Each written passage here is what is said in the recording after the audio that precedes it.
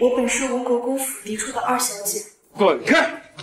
你看看你的样子，都不如阶下囚。娘亲被狠毒的继母害死，你母亲也没反出话来。母亲，我的母亲，是你害死了我的母亲。我本想苟活一世，奈何继母不肯放过我。白赫然，只要你不死，我就永无出头之日。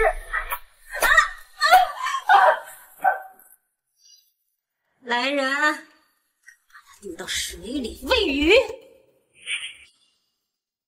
他神剑门是什么人，你会不知道？他只不过是想利用我的血脉，变本加厉的危害社会而已。帮我拿下眼镜。好。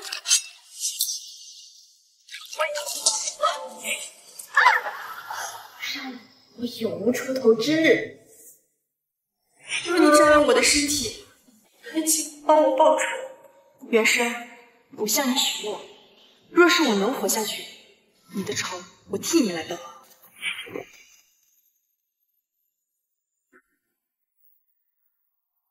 现在所有人必定以为我已经战死边关，没想到却遇见这个神奇的军人，真是天不绝我呀！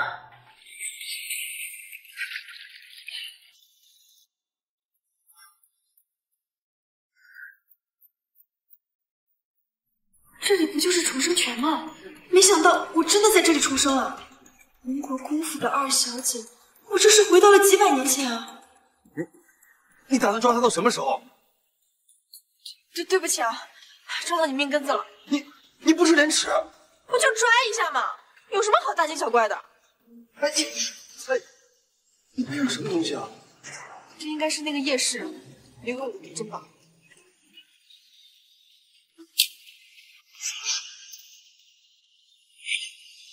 你帮我把背后的针拿掉，我会医术，我可以帮你解毒。我凭什么相信你会解毒？你这温泉里泡的硫磺酸根本就解不了你体内的剧毒。你说一句痛快话，你到底拔不拔？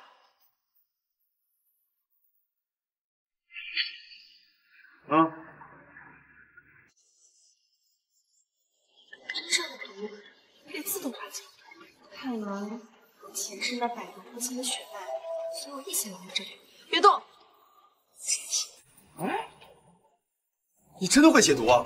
那是，我前世可是毒脉尹家人。那当然了，只不过这个针……行，你如果真的会解毒的话，我必送你一套好针。你找一找，看看有没有。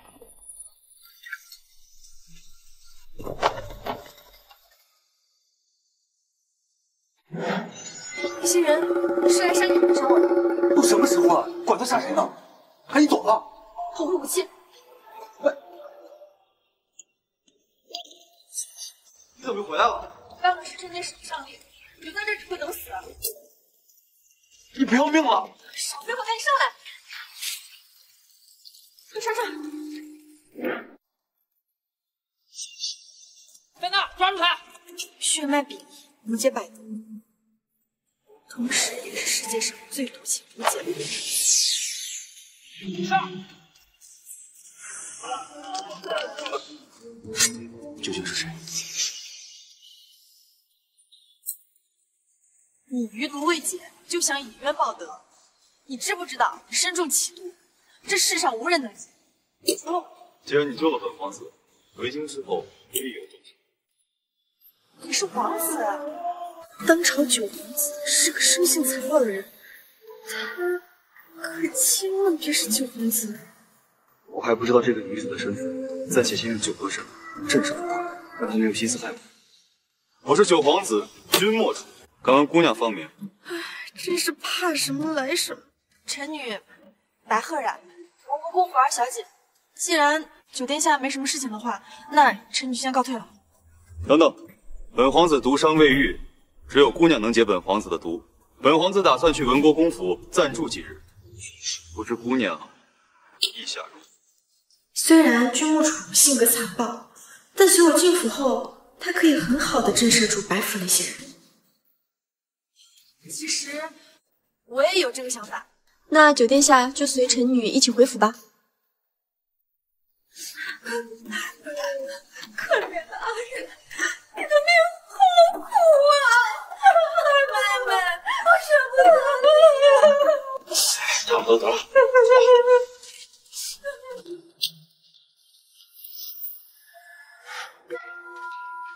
什么情况？这不是穿宠吗？母亲，该不会是灵鬼所弄的？别瞎说，这谁都不会死。我还可以回来呀！混账东西！堂堂国公府还镇不住你吗？快，速速离开！我生是白家的人，死了也是白家的鬼。你到底是人还是鬼？何然，你不是已经死了吗？我明白，我怕不能随了你们的愿。二妹妹，话可不能这么说。父亲目前很是担心你，听到你遇害的消息之后，好巧不巧，十皇子也遇害了，皇上这才赐了冥婚。看来是真的有人想让我死啊！不行，我得想办法通知父皇一声。父亲，既然二妹妹活着回来了，那冥婚怕是配不成了。那我们可是千军之罪啊！皇上已经下旨，冥婚你必须得配。来人，封官！等一下，父亲，你是要杀我？既然皇上已经下旨赐了冥婚，这就是你的命数。来人，动手！圣旨到。文国公府二小姐白赫然接旨，传皇上口谕：皇室与白家定亲后，好事连连，边疆大胜，十皇子君睦陵凯旋而归。念及二人情深意重，特为十皇子和白家二小姐定亲。白家二小姐接旨。这什么毛婚雅家？白赫然接旨吧。不接。我遵守我。白赫然，你别逼我删你！慢着！你是何人？君睦楚。你就是那个从来不以真面目见人的九殿下。既然赐婚情况复杂，本殿下便打算在白府暂时住上几日，了解了解情况。江公公，你可以好好回去复命了。既然二小姐以后是十皇妃了，那本皇子便要教教她该怎么当好这个主子。文公公，你意下如何？是。好了，没什么事儿，散了吧。文公公，殿下，你怎么了？奴才今日传太医去。只有二小姐才能见。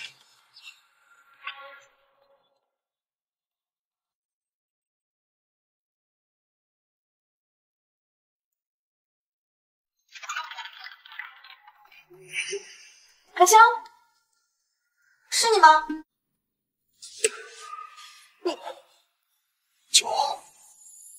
你不复发了，快把衣服脱了，热水有助于恢复，我帮你解毒。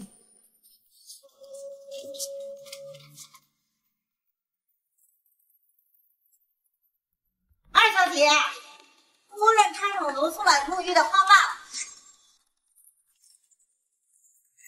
二小姐，这可是夫人为你选买稀有的花瓣，说是去除晦气。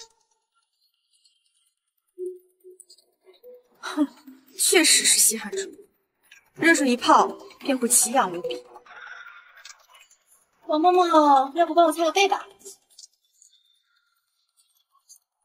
莫不是它这水里有毒？这怎么可能呢？我开玩笑的，去吧，替我谢个母亲。是。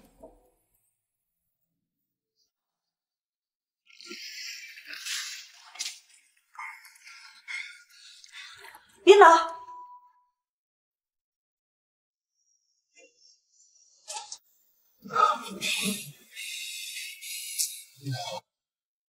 没想到白家就如此对你。快起来，水里有毒。这些都是小伎俩，看我怎么让他们狗咬狗。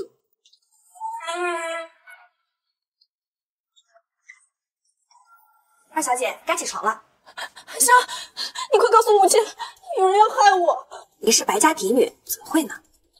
是真的，我妈妈亲口告诉我的，说那个花瓣里面有毒。我妈妈之前是服侍过我母亲的人，都说不灭救主，这话果然不假。这个狼心狗肺的老货，竟然敢背叛夫人！二小姐不必害怕，奴婢这就去告诉夫人，让夫人给二小姐做主。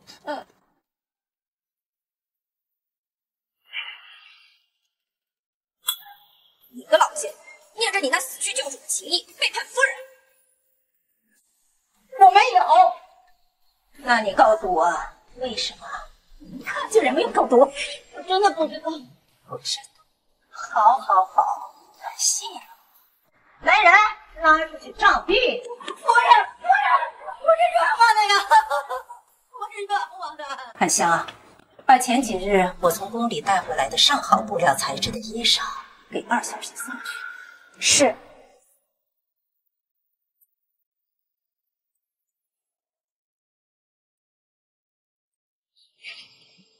2小姐，看来夫人还是把您记在心上的。您看这送来的衣服多好看啊！哇哦，放这儿吧，替我谢过母亲。是。这叶氏又在玩什么花样？只有当今太后能用的面料，你也敢用啊？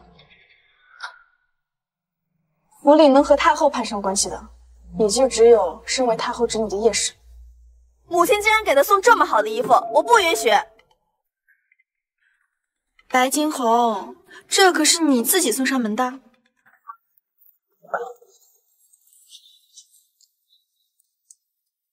妹妹，小姐，你看，这么漂亮的衣服，只有大小姐您才能配上如此奢华的衣裳。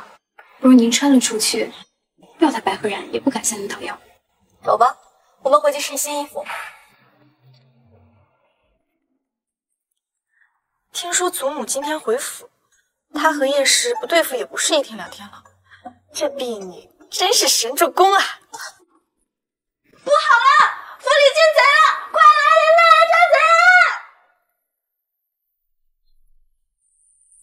祖母，金红不知道犯了什么错，二妹妹要派人来抓我。安然，你说说是怎么回事？回祖母，母亲从来都没有给我送过这么贵重的衣服，这突然丢了，安然这才失了身份。早知道是大姐姐拿去了，安然断不会生长。误会，这姐妹之间打闹啊，也属正常。哎呀，你们这事儿啊，也怪我，心里啊总想着阿然，我这就让惊鸿啊去换下来，去还给阿然。是啊，祖母，您看这衣服花样别致又贵气，安然从来都没有见过，也难怪我们姐妹俩都喜欢。这衣裳的规制是阿然能穿的吗？叶氏，你好毒的心思！母亲息怒，是妾身糊涂了。好在呀，我在太后身边能说上些话，即使啊阿然穿上衣服，太后啊也不会过多责罚的啊。看来祖母还是忌惮叶氏背后的太后势力，不加把火，这件事又要不了了之。祖母，要是阿然穿上这身衣服，那可是抄家灭族的大罪呀！无规矩不成方圆。金红身为白家长女，不分衣裳规制，先亮上灭族大罪，罚杖刑15，禁足3日。江公公到。奴才给2小姐问安，这次来就是想问问2小姐有没有改主意。我不愿嫁。阿然，你可知道你在说什么？老夫人可得讲讲规矩呢。这国公府嫡女竟是第2次违抗圣旨了。2小姐，是殿下可是皇上和皇后娘娘最疼爱的皇子，你可知屡屡拒婚的下场？咱们当今圣上最推崇孝道，我长居郊外，这才好不容易回府，都还没有尽孝，就到宫中享福，实属大逆不道。2小姐，这母亲，若是惹怒了圣上和皇后娘娘，咱们府的日子可是不好过了。一家人嘛，同甘共苦不也挺好的？孽障！竟敢口出狂言，你想害死我们吗？皇后娘娘有令，要是2小姐实在不愿意嫁的话，换做国公府其他的嫡女嫁给殿下也不是不可以。当然不行。那个，既然如此，2小姐便在府上多住上几日，本皇子定会和母后说清楚，母后也定会原谅，对吧，江公公？啊，是。不过事不再三，3日之后我再来宣旨。2小姐可要想清楚，到时候文国公府性命就全在你的手上。还请公公明示，这次来之前，皇上就已经下了圣旨，3日之后再来宣旨。二小姐再不接旨的话，就是违抗圣旨，到时候要整个文国公府的命来为二小姐陪葬。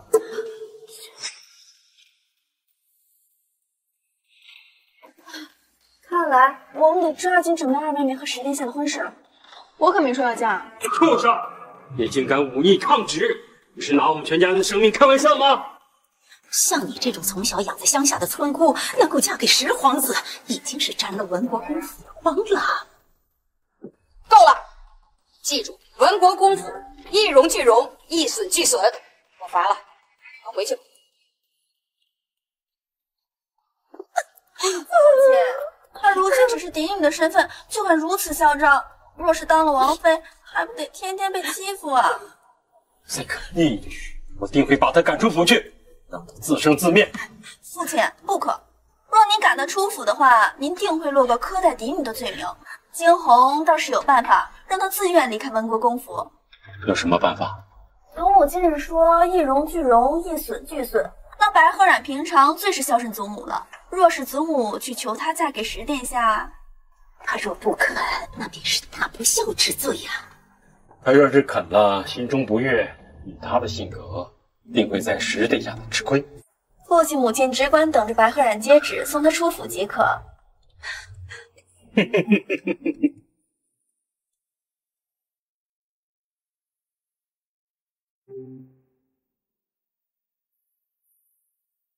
明天便是江公的宣旨之日，应承放松。与其在这里如履薄冰，你为什么不选择嫁给十皇子？听说十皇子集万千宠爱于一身，要是我是平常家无忧无虑的大小姐，我可能会感兴趣。但是我身在白家，母亲被他们害死，现在又要害我，我要是不报这个仇，岂不是白活这一世？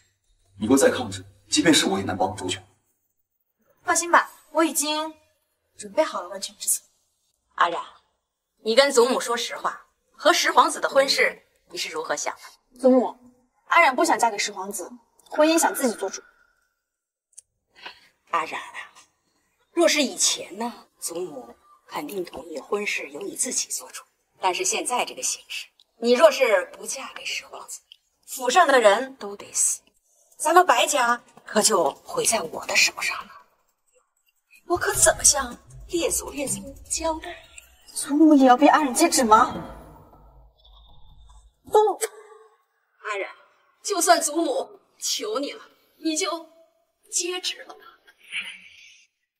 祖母，二妹妹，你还不赶紧答应祖母接旨？你是想看祖母一直跪着不起吗？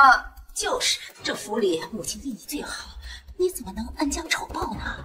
孽障！为什么躲开？赶紧答应你祖母，快把他扶起来！阿冉，就算是祖母求你，就接旨吧。江公公到。二小姐考虑的如何了？皇后娘娘可说了，二小姐若今日还不接旨，那整个国公府上下就都要为二小姐陪葬了。二小姐今日是接旨还是不接旨啊？小畜生，还不赶紧接旨！你想害死我们不成？就是，你就接旨吧，嫁给十皇子又不委屈你。我端着架子不接旨呢。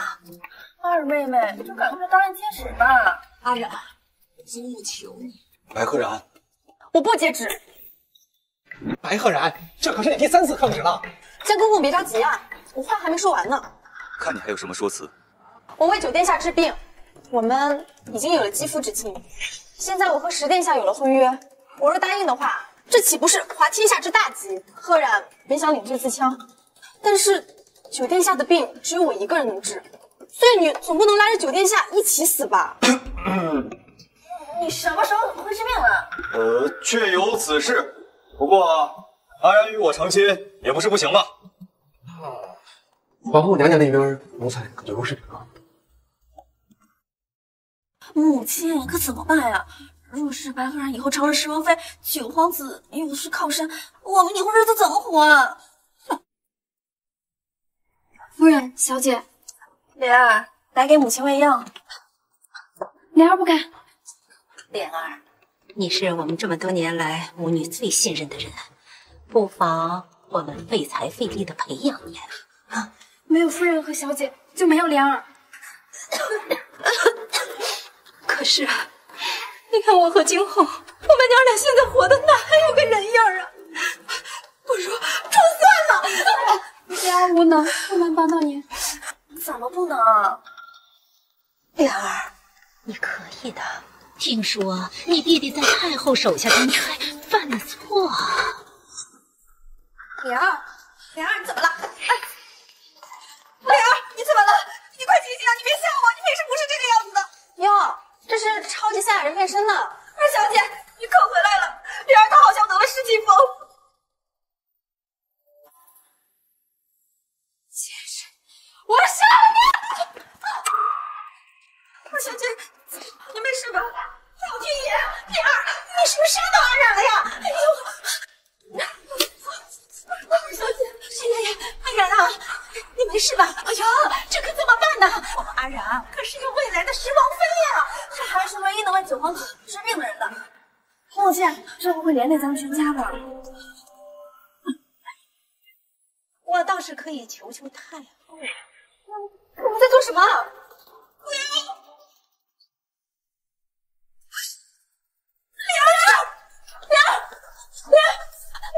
这莲儿怎么这么想不开呀？我们做什么？阿染啊，是担心你呀。妹妹，我们也是为你好呀。她还这么小，你们怎么能这么对她？哎呦，阿染呐，你可是要做王妃的人，怎么能怜悯一个贱婢呢？有什么尊贵卑贱？她也是一条活生生的生命啊！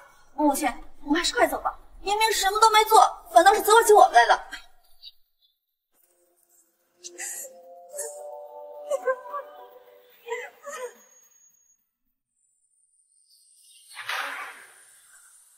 乖呀，把汤药喝了吧。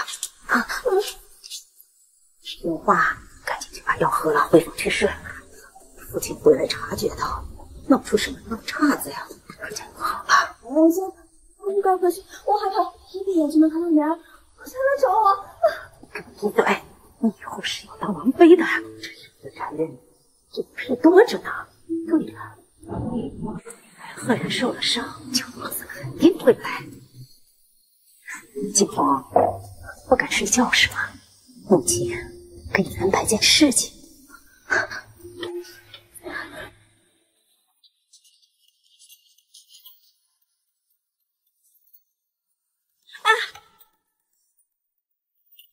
殿下，真是盈盈一窝。我们该用多大力气才能把它折断呢？放开我，再也不敢了。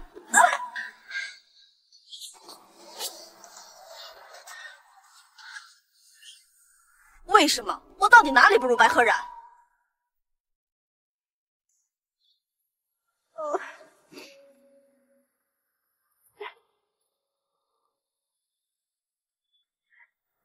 白鹤然，怎么样了？我就是来看看你。我两只手都受伤了，我不知道怎么包扎。那我来帮你吧。别哭啊！我才不会哭。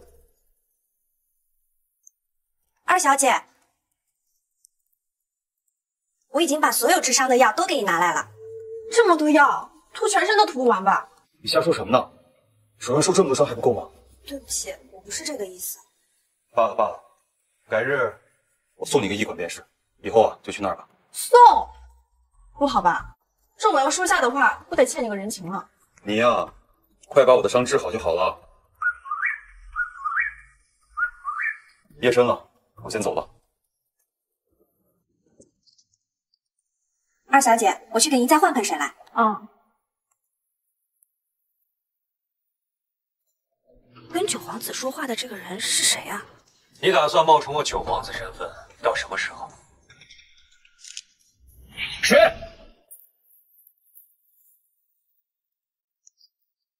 站住！过来。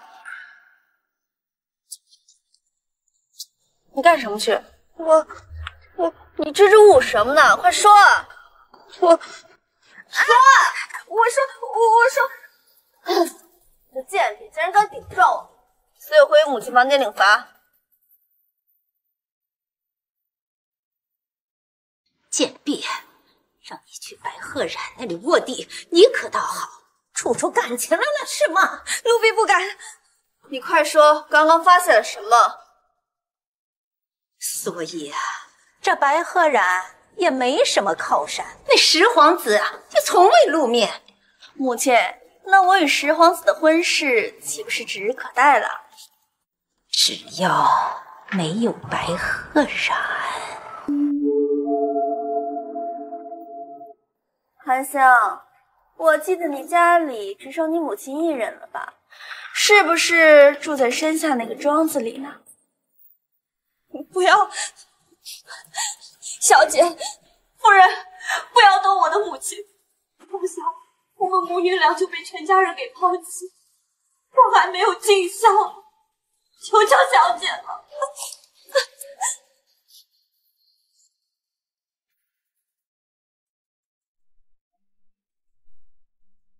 这样，快来，给你看个好玩意儿。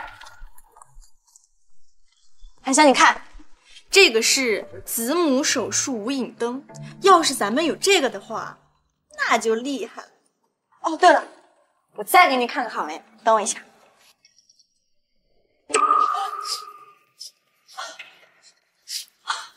香，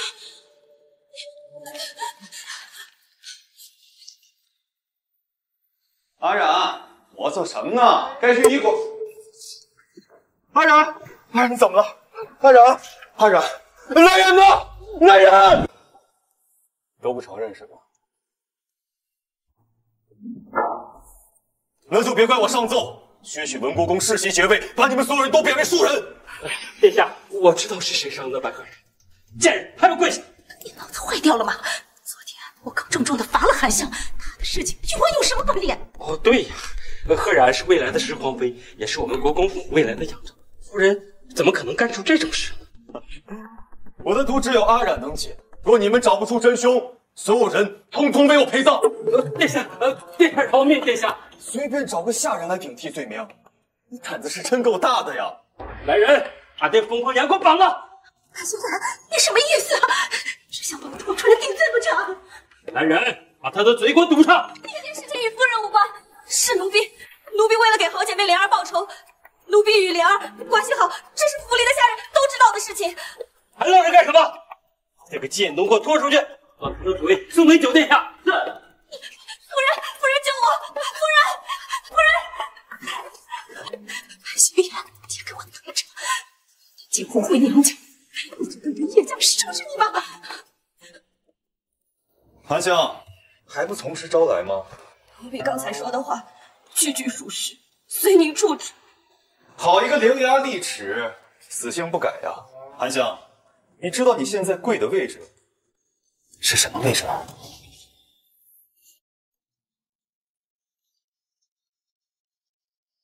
我来帮你回忆一下。莲儿的血不停地从脖子上涌出来，你的眼睛死死地盯着你的眼睛，他的脑袋重重地摔到了地下。不！我就知道和莲儿没有什么区别，最终都无法掌握自己的命运。莲儿，要怪就只能怪身份低贱，这便是命运吧。谁说身份卑贱就要认命了？玉小姐，您是人还是鬼啊？那你想我是人还是鬼啊？对不起，二小姐，是我辜负了您，是我违背了自己的良心，我该死，我真的该死。二小姐，自从我向您刺了那一刀之后，我时时刻刻都如坐针毡，想着活着也没有什么意思了。二小姐，您就把奴婢这条贱命给带走吧。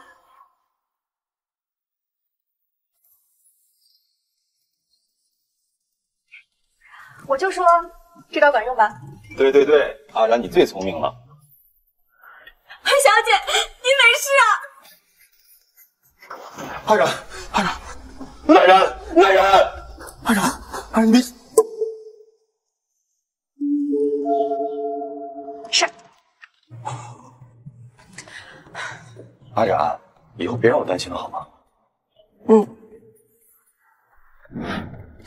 阿染，我们会不会把他吓傻了呀？韩香，你想不想知道你母亲在哪？放心吧，你母亲被酒店下安排在了安全的地方，用太医院最好的药养着。韩香，我需要你为我做事，你愿意吗？二小姐救了娘亲的性命，于我而言，就算是让奴婢豁出去这条性命，也一定会保护好二小姐的。来，起来吧。夜市，你给我等着！阿然，你该不会要毒杀夜市？杀人的事我可不干，但是他们要是被吓死了，那就只能怪他们胆小。小姐，哎，不对，那医馆的事呢？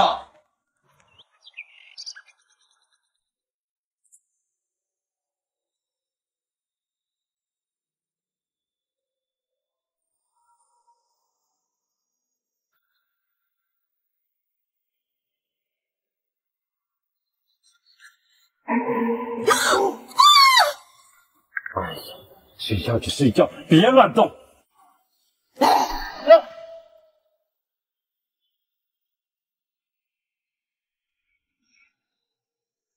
白鹤然，你这个孽畜，你昨天晚上是想掐死我吗？住嘴！我们阿然受了多少委屈？也是，你别以为自己搞的鬼别人不知道，你的那点事都是我这一辈儿玩剩下。哎呦，这您可就冤枉我了。我还是那句话，我跟他们俩的关系呀，不成立做这件事的。我那呆傻儿子不懂，我还不懂吗？竟敢谋杀嫡女！白星爷，你还不做决定啊？母亲，白星爷，你可想好了，我可是当今太后的侄女儿，想当年你可是头着我才嫁给。哎呀！住手！都给我住手！丢人呐，真是丢人呐！哎，真没意思。九天下，你不是要带我去医馆吗？出发呗。对，我呀送你个医馆，你可得好好看看。什么？送医馆？那我们先送祖母回去，再即刻动身。阿然啊，委屈你了。祖母，我只是不想让您今天为难。罢了罢了，以后啊，我就当没看见。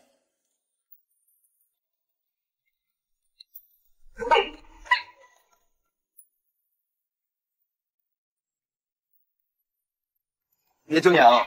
我呀，今天要给你个惊喜。走。小姐，大街上与男子此等行为，会不会惹人非议啊？到时候夜市又要拿来做文章了。哎，有我在，我看谁敢非议。没事，韩香，我又不在乎这些。再说了，实在不行，娶进门不就完了？就你心眼子这么多，我都说了，咱俩不合适。有什么不合适的呀？我看你心眼多少，咱俩呀绝配。走吧。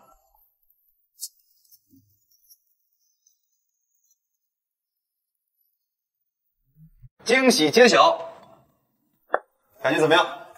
这小诊所还挺不错，就是还需要再改造改造。不知白姑娘觉得哪里需要改造改造啊？好，阿然，这是我们东秦的第一神医夏阳秋。高人已于世，夏前辈叨扰了。医术之上不讲辈分，不问出处。我倒是特别想知道白姑娘想要如何改造这里啊？夏前辈，您谦虚了。我只是觉得您这小医馆布置的不太科学。科学是什么？你看啊，这一进来，这儿肯定是要有一个导诊台，再往里面走，这个地方肯定要分科的呀，要分外科、内科、男科、女科啊。等一下，需要这么麻烦吗？我倒是觉得这个想法特别的新奇啊！不知道白姑娘还有什么新奇的点子没有？哦，我确实有几个工具需要麻烦一下夏前辈。好。这是图纸。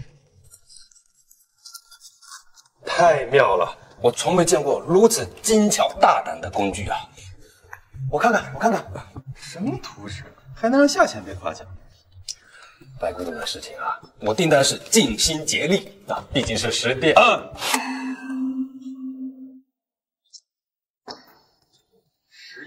石爷，夏前辈，你这个口音啊，你得改了。对，口音太重了，石爷。出门在外，为了方便行事，改了个亲民的程度。在宫里的时候，我跟我师弟一起看这个画。那个阿然，对了，我要送你一个礼物，以后就用这金针解毒吧。既然这是用在你身上的，那我就不信了。太险了，差点被发现了。整天待在宅子里还怪我不得，开家医院还不错啊，开医院。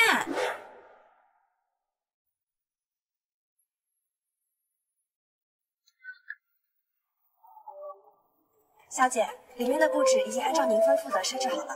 好，那我们医院今天就顺利开张了。恭喜小姐！恭喜恭喜，白馆主。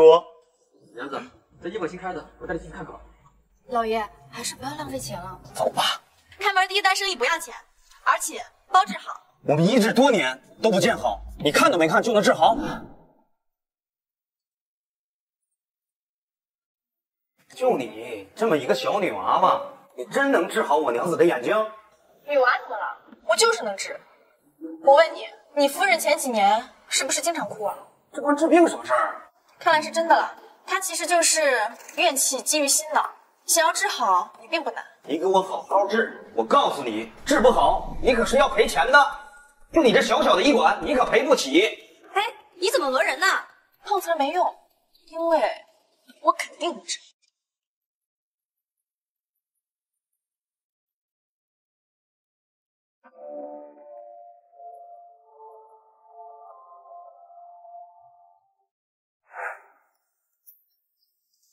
你可以先试着睁开眼睛。哎呀，你别晃，看得我眼花。娘子，真的治好了，真的治好了！我看见了。太好了，娘子，太好了！以后你们有亲戚朋友生病了，都可以来找我。哦，中毒了也可以来找我。要不我们还是把钱还给那姑娘吧？我看这大夫人挺厚的，不信她说那么恶毒呀。等等，你们收钱来的？我恶毒？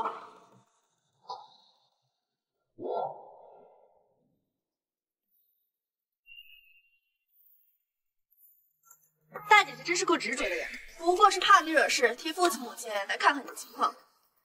在家里，我是看在祖母的面子上不和你计较，但是在外面可就不一定。不过看在你今天也算是办了一件好事的份上，我不和你追究。你这个废物竟然敢这样跟我说话！废物送你了，又臭又没用，最适合你。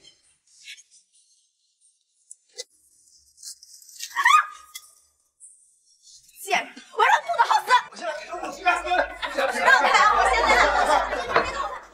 你们还想不想治病了？闹得哄哄的还怎么治病啊？同归于尽啊！夏前辈，你来做医诊。红色代表病情很严重，黄色刺激，绿色则可以缓一缓。好，韩香，你来辅助一下前辈。是。哎，你，就是你，把他们医诊过的病人按照颜色的顺序，从重到轻症状播送过来。哦，好，大家分头行动吧。哎，凭什么先给他治呀？我也是黄治。哎，你看他这衣服这么珍贵，真没一定有毛病。我就说，我来这么久都没人管我，原来这医馆也一样，谁有钱可以优先服务于谁呗。你说什么你？停下！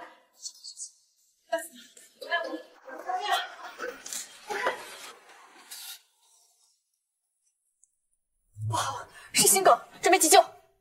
哎，等等，不给我治，你也别强行给他治。放开我！这病哪分高低贵贱，我只是想能救一个是一个。把银纸拿过来。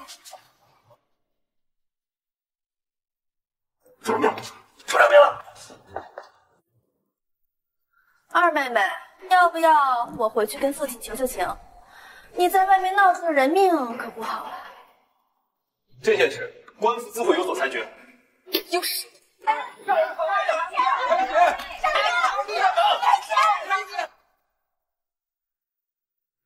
这店还是先关了吧。你不帮我？阿然，你这么聪明，你是知道的，我永远都会站在你这边。只是现在民愤严重，况且你和我都最清楚，水能载舟，亦能覆舟这个道理啊。而且你明明知道这就是个局，难道我们要在这个局里面走迷宫吗？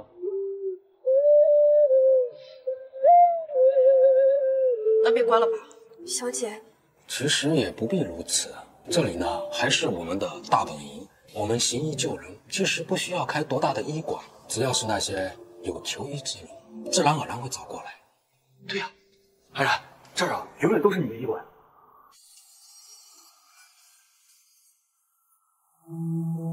可我只是想治病救人，为什么会这么难呢？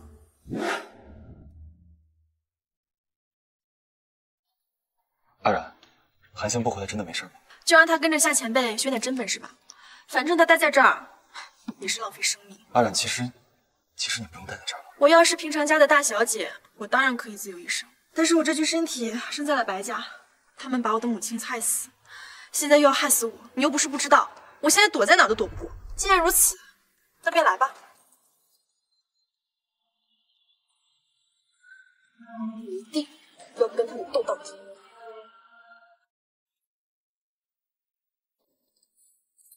二妹妹，这医馆不开了，这么有闲情逸致呀？还行吧，就是情啊，是酒店下送，据说全天下就只有这一把，可惜天山太紧。哎呦喂，哎呀，累了，回去休息。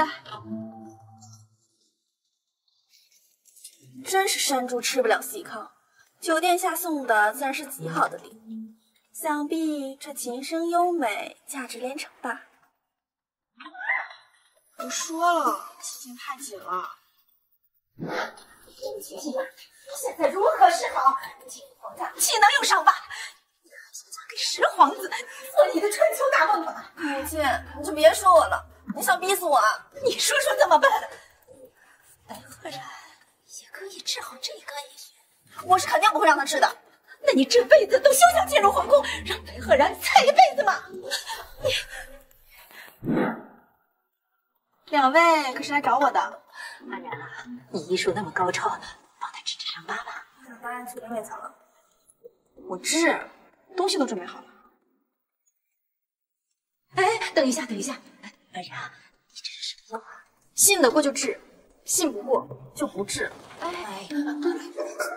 来吧来吧。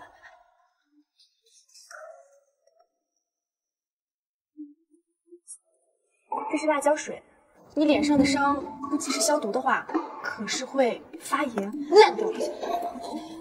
来，凑过来。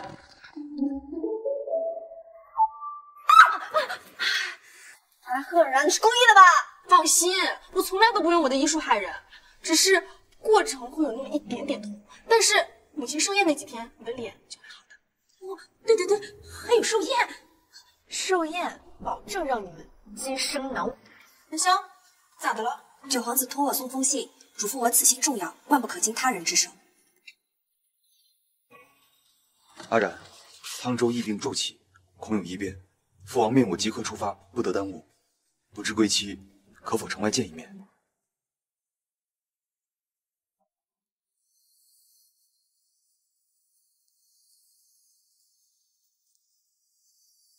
殿下，我们真该走吗？殿下，我们真的该走了。殿下，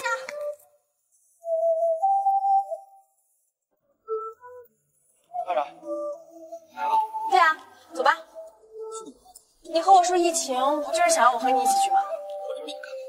但我确实要去，我会医术，可以帮到你，而且治病救人到哪都一样。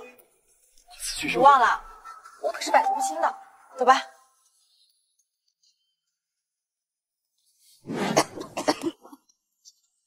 有人来了，有人来救我们了。怎么可能？姐姐已经去世了，不行，不能让军务处见到她。求求好心人救救我们！我们从唐州逃难到此，因为进不去城，没有办法找到郎中救治。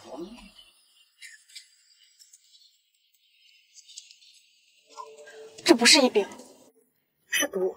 毒？他竟然知道是毒，更留不得他了。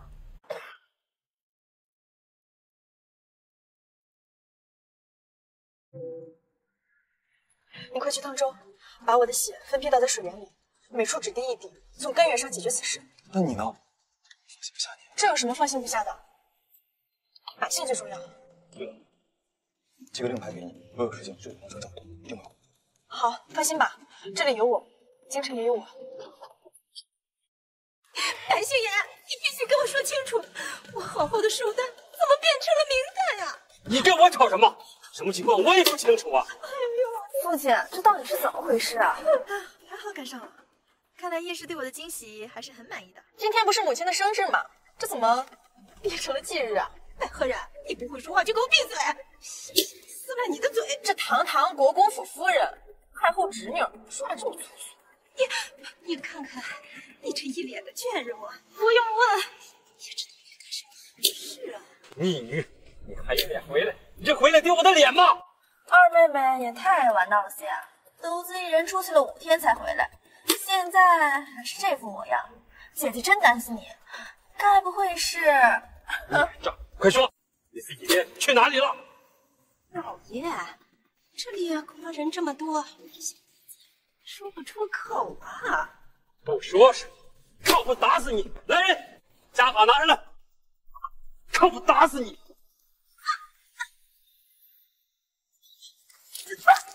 这几天做的事情，是你们这等鼠辈一辈子都做不来的。我可提前告诉你们，往后这国公府，你们可是要仰仗我的。还想着你那十皇妃呢？秦朝人家的女子也就罢了，现下无论你是许配给9皇子还是10皇子，你夜不归宿都已成定局。若不是害怕你连累白家满门，叶家又怎么会怜悯你？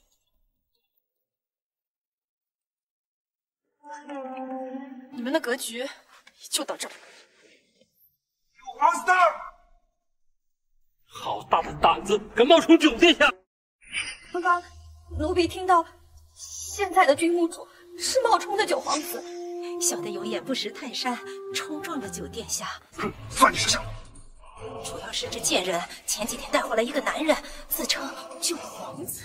对，我们平常也没有机会见到你，这不就误会了吗？国公府门口闹闹哄哄，成何体统？穿得如此细节，这就是你们文国公府的寿宴礼制是吗？今天是我的亲生母亲，白家真正的夫人的明旦。母亲，原因？白鹤然，你什么意思？孽障！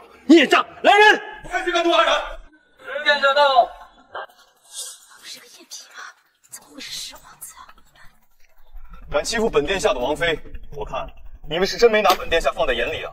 小女白鹤然德行有失，不配嫁入皇室，正想去宫里向皇上提出退婚。大胆！文国公想退婚，是想抗旨吗？我并非，小女外出几夜不归，回来之后蓬头垢面，定是做了不耻之事。这样的逆女根本不配嫁给10殿下。文国公，证据呢？你可知污蔑国医的代价？国医。本天承运，皇帝诏曰：文国公府白鹤染凭一己之力研制药方，拯救沧州府市，其医术精湛，补救黎民苍生，特封国医，赏1万两黄金，钦此。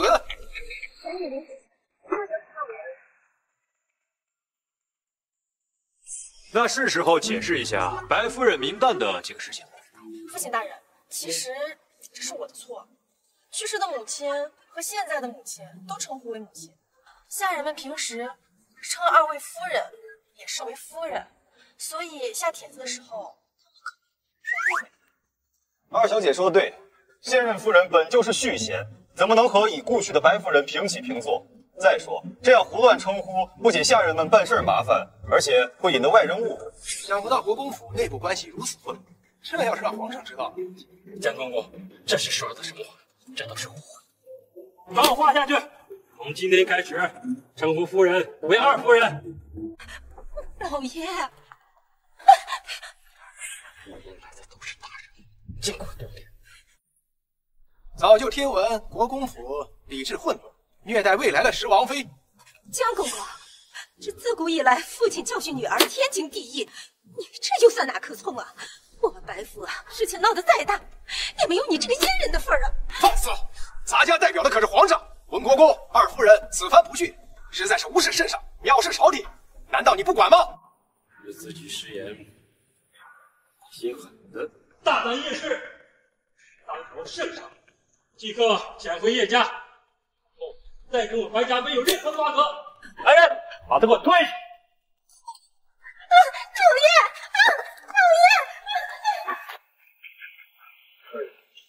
主国公府力图巨幅，一死俱损，是独吞。独吞？难不成我还得分你一半？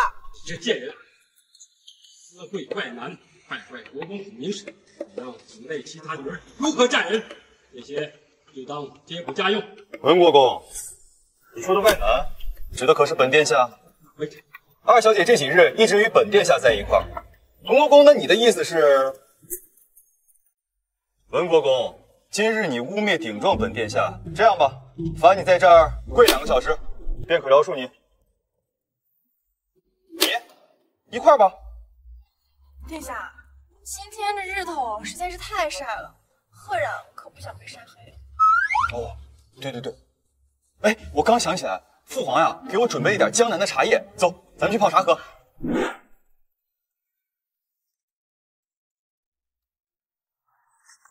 亲，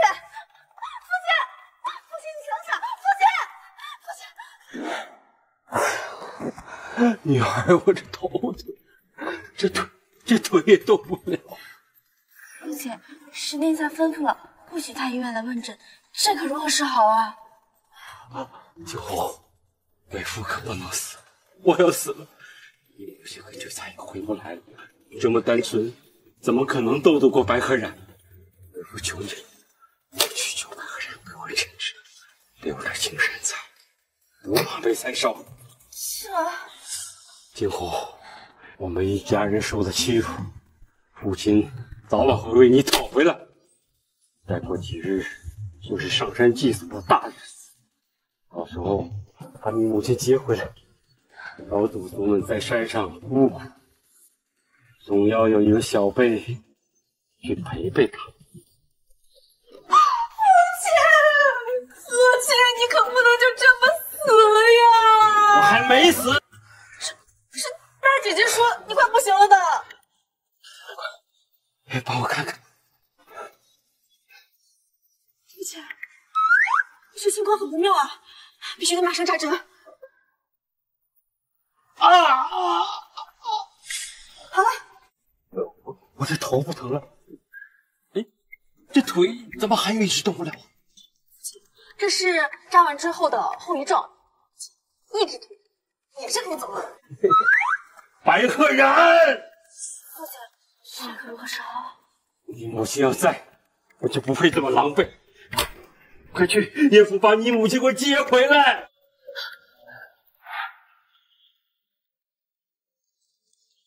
你说明日全府的人都要上山祭祖，可是明天副部长有事要上来了。那你就去啊。但是明日人多眼杂的，怕白仙人会对你动手。你不用担心，我白鹤然什么大风大浪没见过。别对我动手打你啊！阿然，你一定要保护好自己，我会很快回来找你的。好，这几天一是低调回府，那父女俩也悄无声息，不知道这次上山又憋什么坏。这要不是今日祭祖啊，我看你啊待在叶府不舍得回来。祭祖呀是大事，但浩辰呀是真正的想念祖母才提前回来的。好。忍不住要动手了吗？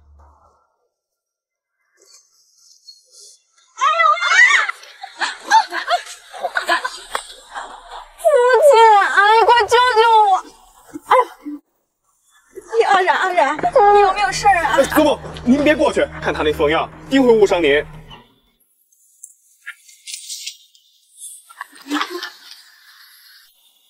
阿然，这没事。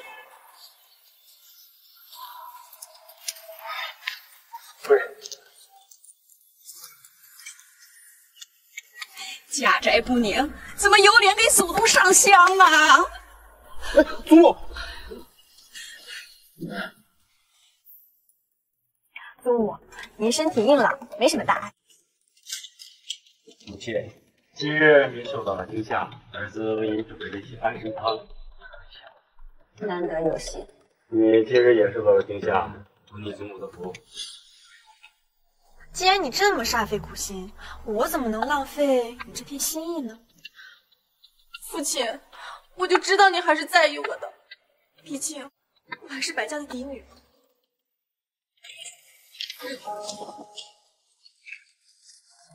白鹤然，父亲亲手端的汤药你也配喝？我都没喝过。蠢货！白心妍亲手端的药，怎么可能是良药？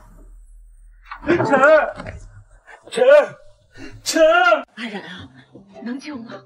能救是能救，只不过得需要他亲生父亲的一碗血和他亲生母亲新掰下来的指甲做药引子。不过，要是父亲您的血够纯正的话，那他就不用掰指甲了。身体强健，自然血气方刚，定然能拯救我儿。贱人，怎么不拔你的指甲？随你们，反正二叔也拖不了多久。搞快点儿，再晚一点，白家的血脉断在这儿了。取他的指甲，先取他的指甲。求你，求求你了，白心妍也是救人要紧。你个黑心的老东西，难道晨儿不是你的孩子吗？不是应该放进你身体里的血来做药引吗？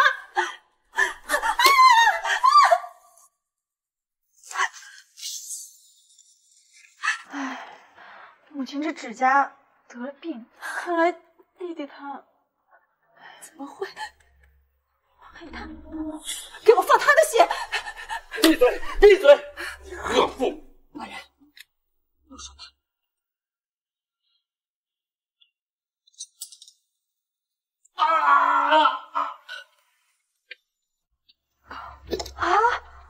父亲，你怎么连血都是黑的呀？祖母，父亲这血中了邪气，看来不能做药引子了。不是吗？那怎么办？你吃什么？我也没说不能吃啊。可能您得去准备一些草木灰了。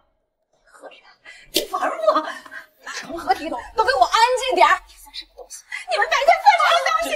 父亲，皇上重孝道，他这一推，要是让十殿下知道了，您的官位就保不住了。贱人，不还替我母亲道歉！白心妍，全家都欺负我，太后告状！你扰了我母亲，还有脸去皇宫告状？你这是要拖我们全家下水呀！你！好你个白心妍，还有你，白鹤然，必然不会让你们好过！家宅不明啊，怎么有脸去给祖宗上香了？阿然，还是带浩辰回府治病要紧。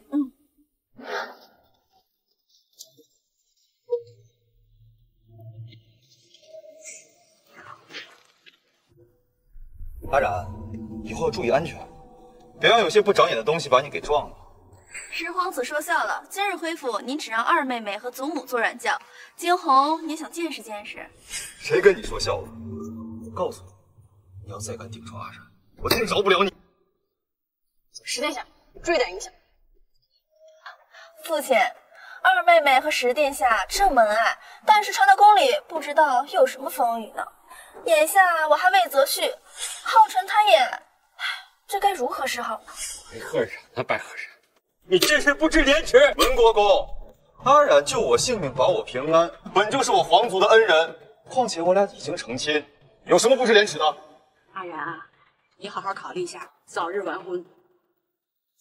传公道，十殿下，传太后口谕，召二小姐入宫。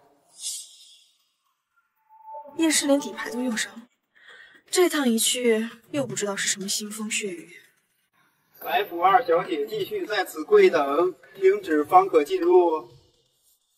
小姐，咱们究竟要跪到什么时辰？这眼看就要变天了。这也太欺负人了，分明就是故意的。越惨越好办事。时间到了，你等我一下。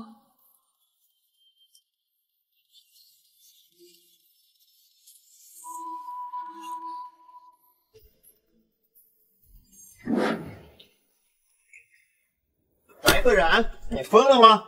胆敢擅闯太后寝殿！我奉命给太后看着，要是再跪下去，太后有个3长2短，你担得起吗？胡说！太后身体无恙，就算病重也轮不到你来看，还不老实去外边跪着，还真把自己当根葱了。没病。好啊，那就是有人在假传懿旨，我这就去禀报太后。二小姐，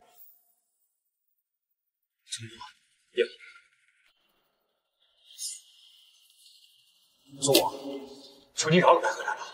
你替他求的什么情啊？多谢九殿下，但治臣女的罪，还挤不过太后的病。这殿内的香气竟然和汤州病人身上的这么相似，太后该不会以为今天的面色只是急火攻心吧？安然，这是怎么回事？依臣女来看，太后的病已经侵入到了心脏和血液。刚刚臣女在外面跪的几个时辰，又加重了多少也尚未可知。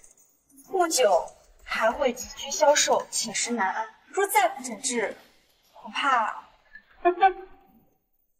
叶氏说的没错，果然挺会胡搅蛮缠的啊！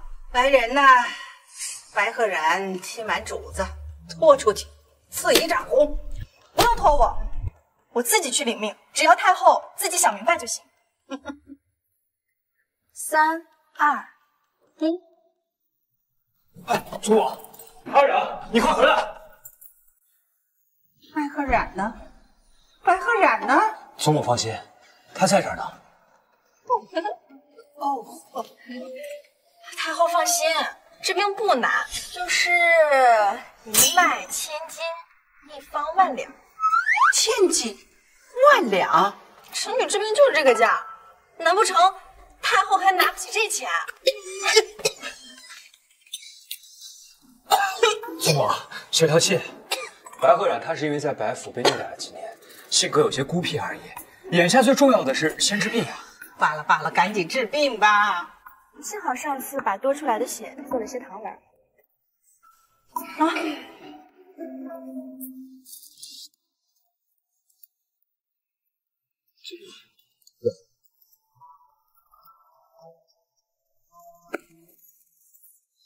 白鹤然，叶氏怎么也是烈家的嫡女啊，白家的主母啊！你是个聪明人，我的意思你应该明白。呐，臣女明白。但人若犯我，我必不轻饶。那我就送到这儿了。安然，我有一事相求。九殿下是要让我看病吗？最近夜里有些咳症，彻夜难眠，不知道有无关。我给你看看。好。也没有什么异样啊。啊，那就只能有劳安然再帮我诊治一番。那你先跟我进去，我去准备一些医具。好。一边是十殿下的婚约，一边和君母出暧昧。正巧今晚十殿下回府，上天都在帮我。白鹤然，这可怪不得我了。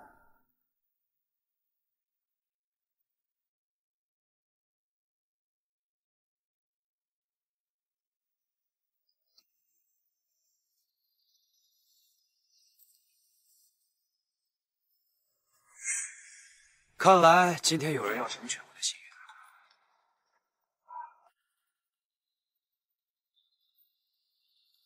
愿。又来这招。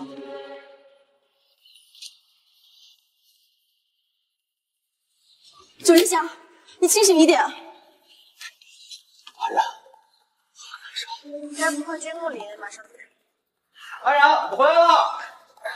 这一下，十殿下就是我的。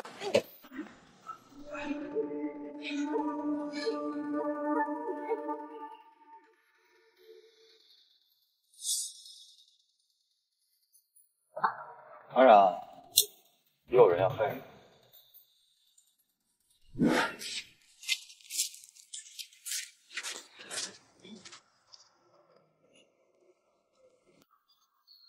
景洪，你怎么了？我看呀，定是给那白鹤染气的。母亲，那君领的白鹤染言听计从的，为什么那个人不能是我？若是他以后成了十王妃，我们的日子可怎么过啊？傻女儿，你放心，咱们家只有你是十王妃。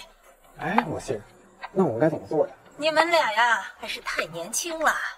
他们二人如今的这份信任啊，才是顶好的机会。我呢，一招定命，让他永世不得翻身。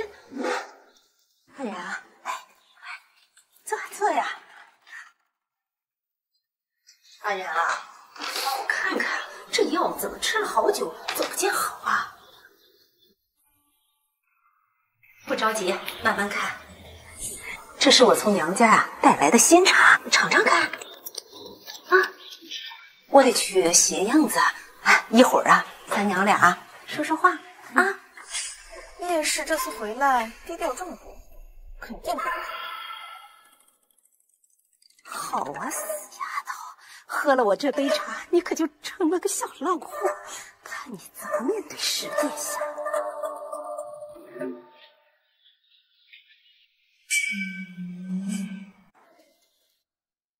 母亲为您和二妹妹的大婚准备了一些东西，想请您过去看一看。白夫人的房间怕是不太方便吧？忘了告诉殿下了，母亲已经回叶府了，二妹妹现在正在母亲房中等您呢。好，快带我去见阿染。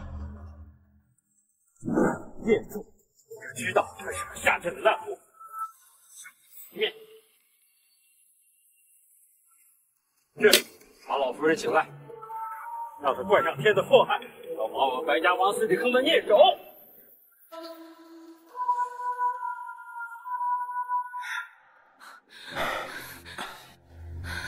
是谁在里面？母亲回叶家了，我们都在这儿。那这里面的只有二姐姐。不对吧？那这个声音是……还能有谁？野男人呗！你看我们打死他！就算是要抓人，也不应该当着这么多人的面。等一下，我来开门。孽畜，你还有脸出来？我是没脸出来见人，毕竟谁看着自己府里的二夫人跟下人一起颠鸾倒凤，都会替自己父亲感到臊得慌。你说对不对啊，父亲？你说什么？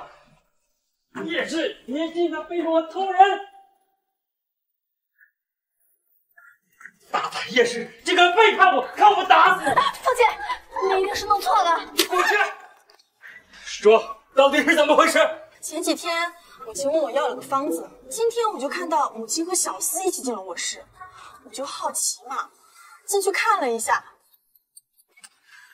我听着母亲的意思好像是说，父亲年纪大了，管不了他，就看上了府里新来的小厮，还怕小厮嫌弃他，还专门找来了催情药来助兴。对了，母亲今天还问我这个药的药效怎么样，有没有副作用。滚！都给我滚开！谁敢让我没有脸，我就打死他！还娼妇，我看不打死你！太后请白夫人入宫一趟。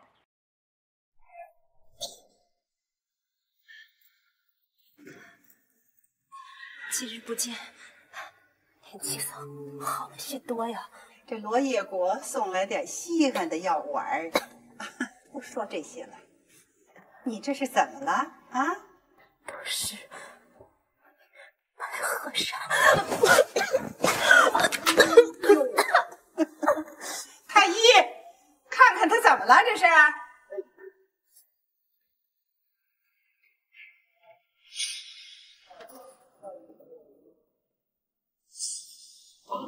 太后，请速速离开！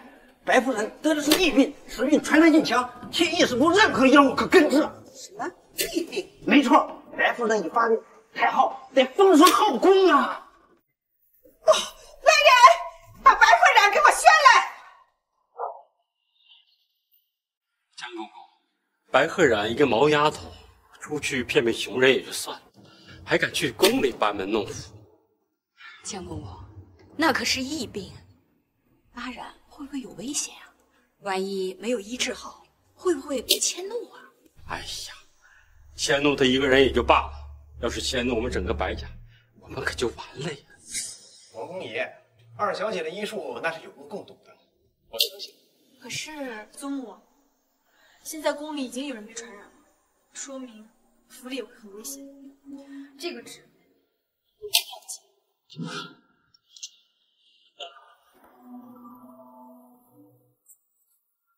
白鹤染呀，白鹤染，你是不是傻？你是不是又要用自己的血救大家？不该是你傻吧？我就算是个造血机器，我也救不了那么多人呢。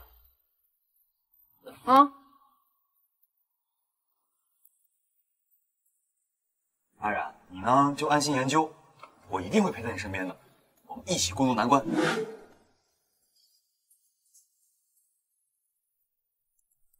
成了！我发现这次宫里的疫病和上次汤州的疫情有相似之处。你干什么？你敢占我便宜？你研究出来解决疫病的药，这是给你的奖励。一点都不害臊。二小姐，夫人在宫里得了疫病，快不行了。母亲的精神还是一如从前。托你的福，这口气还没咽下来，你一定很失望吧？你本来想用春药来害我，却没想到聪明反被聪明误。我猜母亲应该比我更失望才对。你今天是专门来看我笑话的是吗？不是像你太愚蠢，在算计别人的同时，却不知道背后已经有人织好了一张更大的网，准备时刻把你扣住。我不明白你在说什么。你还不明白吗？叶柔，你一次次想扳倒我，却不知道你自己早已经被白星妍耍得团团转，死死地扣在他织好的网里了。什么意思？母亲，你仔细想想，你哪一次出事，白星妍是主动站在你这边的？就比如说这次，还是太后出手，你才有幸躲过她的杖刑。现在你没了清誉，又患了疫病，她却让我这个你的死对头来治你的病，你说她可是真的想你怎么着？白星妍，我好歹是你的结发妻子，你就是一次次的如此对我。不过想要翻身也不是没有机会。我还能有什么机会？整垮白星妍的机会，只有白星妍倒了才能活着。你想活着吗？我当然想活。想活着就任性行事。记住，只有白星妍倒了，你才能重振旗鼓。这是治好疫病的解药。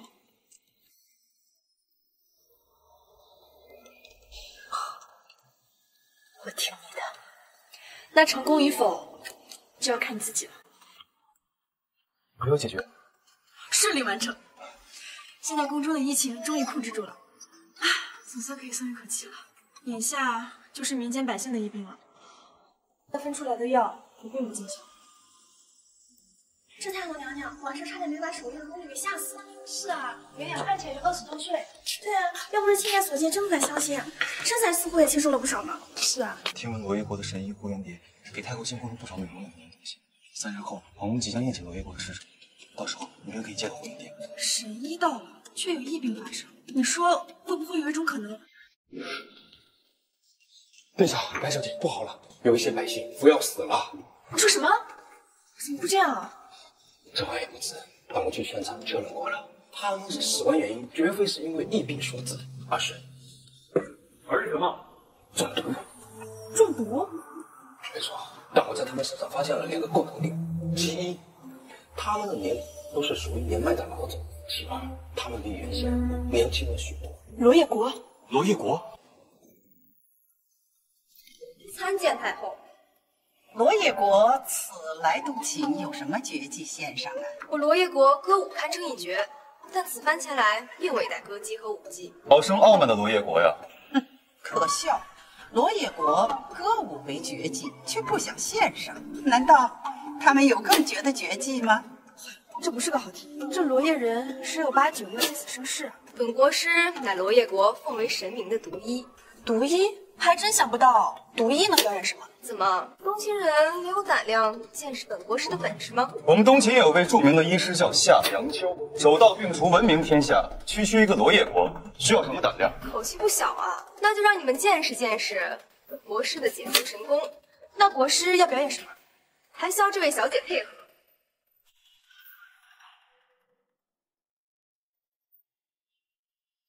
悉听尊便，各自出一枚毒丸，现施一炷香，解不开，活该等死。成交。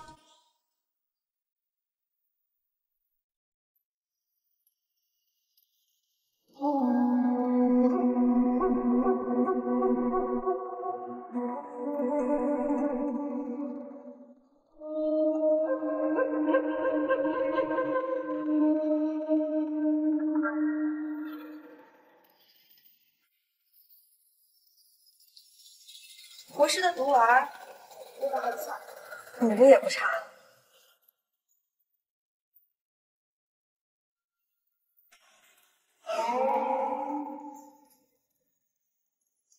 灰原蝶的解毒功力如此之强，这次来东秦献贡，恐怕是凶多吉少。这回春丹可有奇效？是服用此丹的人，一夜之间便可重返年轻，而且吃了便断不掉。很好，不白白浪费我这一路上冒着风险为百姓吃药的心血。那我什么时候能见到他？你当初费尽心思找我来，可不只是为了逆行惩罚。吃了断不掉，不好，他要控制宫里的娘娘。奴才在。是。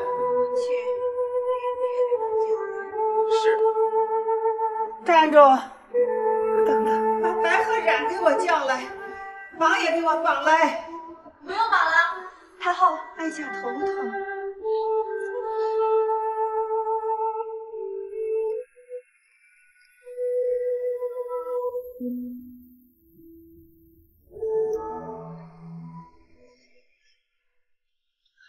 太后，能否让臣女看一眼您的养颜丹？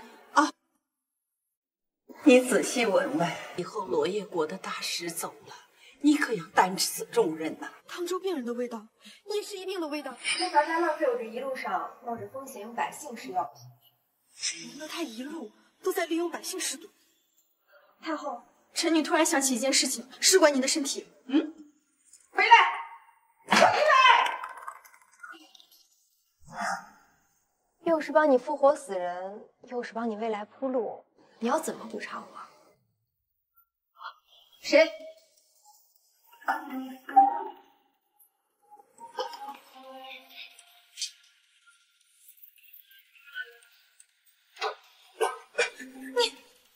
罗叶国使者，你要做什么？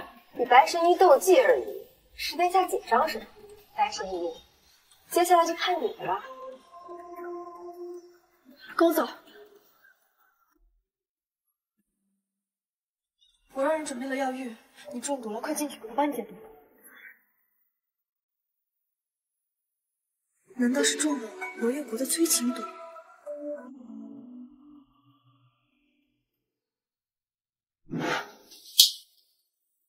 不该对他用毒。你信我？你明知道他长得跟你姐姐一模一样，你要想办法把他留在我身边。会。解药给我。从今晚开始，才能再一次。儿臣给母后请安。灵儿，何事如此莽撞？母后，儿臣将阿染尽快成婚，还望母后成全。白鹤染多次赐婚，他都婉拒，这辈子也别想进皇家。母后，儿臣与阿染两情相悦，况且是阿染心中有所忌讳，也是儿臣自己做的不对。灵儿，你可是皇家子嗣，怎可降低身份呢？儿臣给母后请安。你怎么有空来给本宫请安？回母后，儿臣有要事，须得母后同意。说来听听。儿臣想要求许文国公府二小姐为妻。又是白鹤染。为什么？九哥，你明明知道我和阿染两情相悦，你这是什么意思？可是阿染屡屡拒婚，不是你。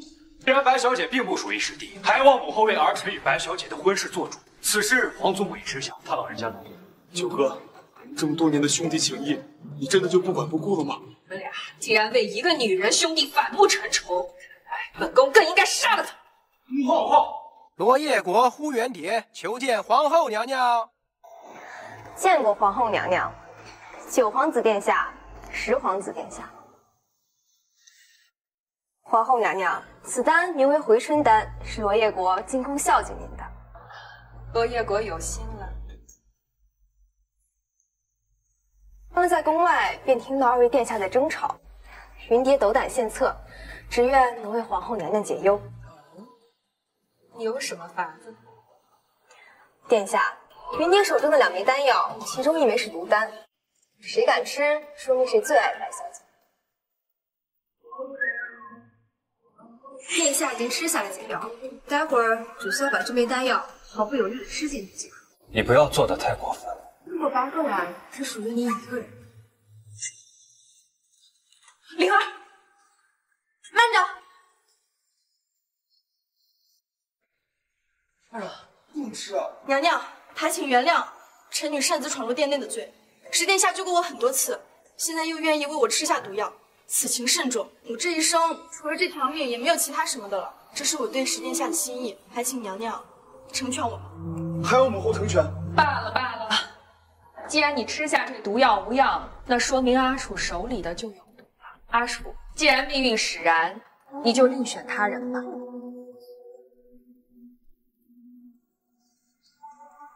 君木楚手上的丹药，竟然是可以让人忘记爱人的断情丹。难道霍元蝶喜欢君木楚？一会儿。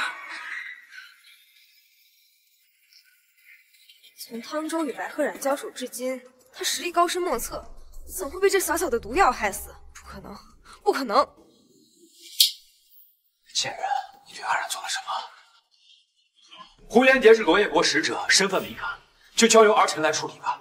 好，竟敢伤害我东秦国王妃，把他给我关起来！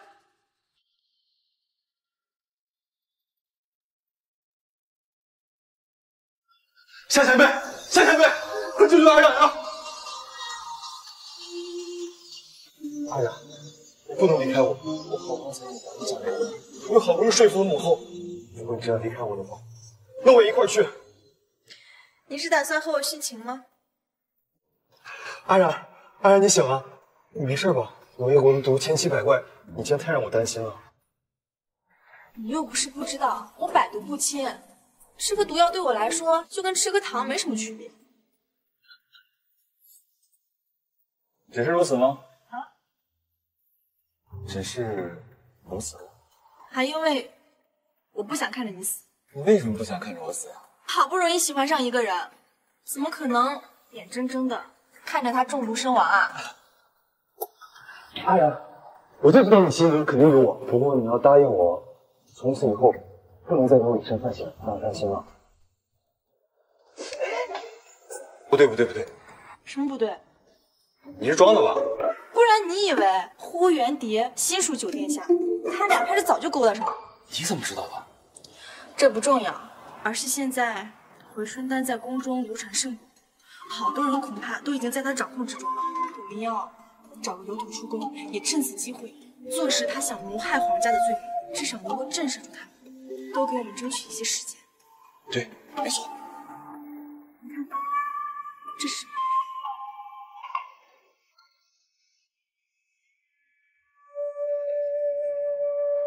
怎么样？可有解毒之法？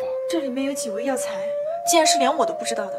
想不到这霍元蝶竟然拿出了他们罗烨国最神秘的毒药，连我的血也无法解毒。那怎么办啊？哎，阿然，不说好不再以身犯险了吗？只有以身试毒才能救人。阿然，没事吧？我知道了。除了我的血之外，还有一种药材。需要什么？鬼臼。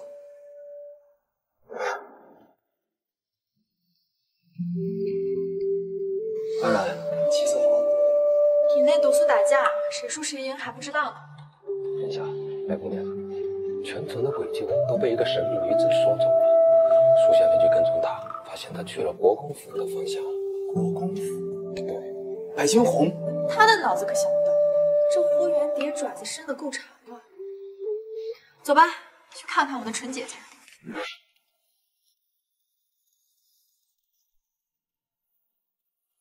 石殿下来了，快请坐。惊鸿为您沏壶茶。这可不敢喝啊，喝对了能救人，这喝错了连怎么死的都不知道。白鹤然，你瞎说什么呢？这药材你是给还是不给？你求我呀。白鹤然，这宫内宫外只差这一枚药材，你求我，我便给你。白惊鸿，你是要拿这几百人的性命开玩笑吗？若殿下与我在一起，我的便是你的，那自然就不成问题了。你可真是不要脸呀！千万别忘了，叶氏可还在宫中呢。我自然有法子保护我母亲。哎呀，废话真多。这下好了，你要用我的血和针法搭配你的药，才能救你。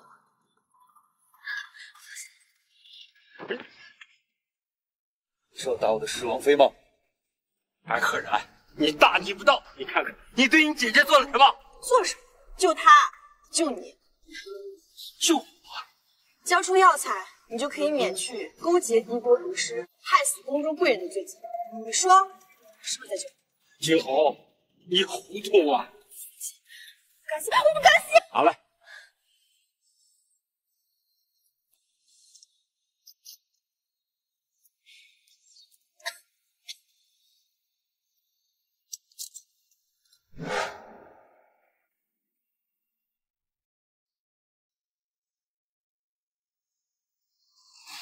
辛苦你了，不过你放心，其他工人那边我已经安排其他人去送去解药了。不过听闻白心莲递了帖子，要去太后那找叶氏，真是一刻都不消停。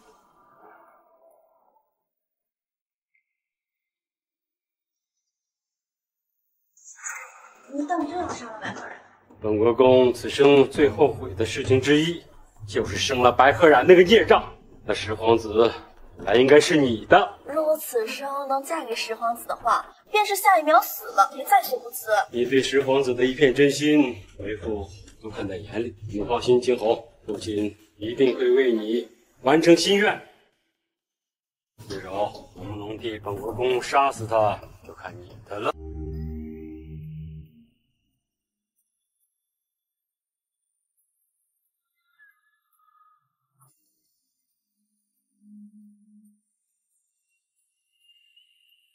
夫人，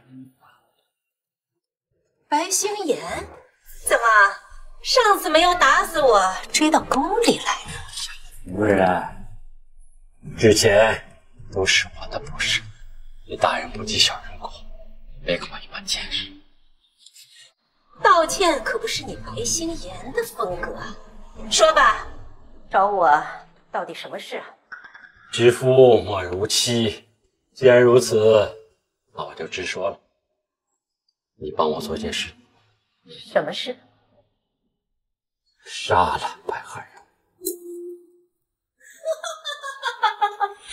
果然是想利用我。难道你就想眼睁睁地看着白鹤然处处压着惊鸿一头？惊鸿心绪极端，你救还是不救？事成之后，我定保你国公主母之位。 后半生荣华富贵。怎么？父亲终于按耐不住要杀我了。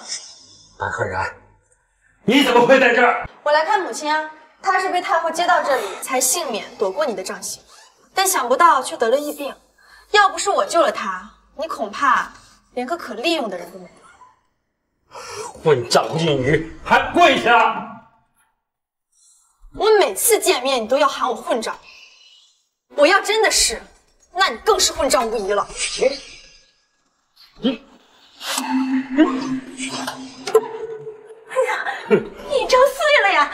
安然，那可是皇后娘娘赐给你的新婚礼物啊！哎呀，父亲，你知不知道你摔碎的是什么？那可是皇后娘娘赐给我的皇妃印章，过几天大风可是要用到的。现在被父亲你给摔碎了，这可怎么办啊？哎呀，什么？ 怎么会这样？不管怎么说，这好端端的印章确实是被父亲你给摔坏了呀。那又怎么样？我又不是故意的。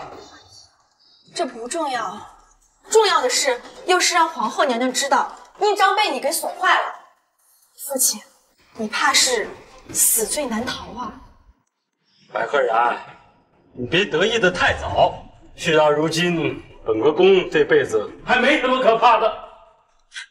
这都不怕，好啊，那我就让母亲再添一把柴。你在王府这些年贪赃枉法，我这里可都给你记着一笔账呢。叶柔，你简直是满口胡说！本国公从来没有做过什么违心的事儿。你说没有就没有吧？所有的证据我可都保留下来了，这账单上白纸黑字，我看你怎么抵赖！叶柔。 那个蛇蝎心肠的恶毒女人，我连你和白鹤然一起杀了！我很毒吗？白星妍，你又是如何对待我的呢？嫁到白家这些年，你何曾真正待过我？结发妻子啊！你们两个竟联合起来对付我，我真是瞎了眼，竟然落入了你们的圈套！你要是现在后悔，你还来得及。白鹤然，别做你的春秋大梦，本国公至死不会认错。好啊，不过你要是想让白浩辰未来的日子过得舒服一些，顺利继承爵位的话，那你就要乖乖想一想，你应该怎么做。白鹤然，你竟然拿白浩辰来压我！你这么自私一个人，想不到也是可以为了儿子放血治病。看来这白家独子还是挺重要的嘛。况且我也没有压你啊，要不要认罪，看你自己的决定。只不过白浩辰未来的命运如何，那就要看你的表现了。父亲大人，白金红已经不能成为皇妃，白浩辰若不能再继承爵位，白家真的就完了。好，算你们狠，我认罪。这才对嘛。不过看在我们是血缘关系的份上，印章的事情我可以替你向皇后娘娘去求情，免你一死。阿然，这些年你辛苦了，白心妍认罪，你心头的这块病也算是放下了。虽然他认罪的原因终究还是为了他儿子，但是不管怎么样，我也算是替天行道，惩治了一个坏人。念在他是你父亲的份上，本宫免他死罪，但死罪已免，活罪难逃。他现在已被关到死牢，永世不能出来。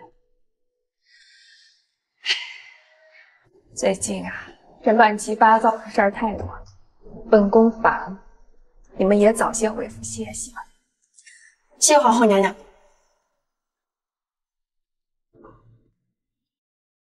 哎呀，阿然，我来接你回家。OK。放心好了，你说事情都告一段落了，我们是不是该成亲了？我今天去了太后宫里，见到了叶氏，你猜我闻到什么味道？回春丹。这药丸改良的怎么样了？太后放心，经过这一轮测试，这药丸对身体也无大碍。只是你还得受我控制。好，好，好，你该知道我为什么留你一条性命。做人呐，得懂得安分守己，别在宫中给我惹事端。太后放心，以后蝶儿就只是您一个人的人。嗯。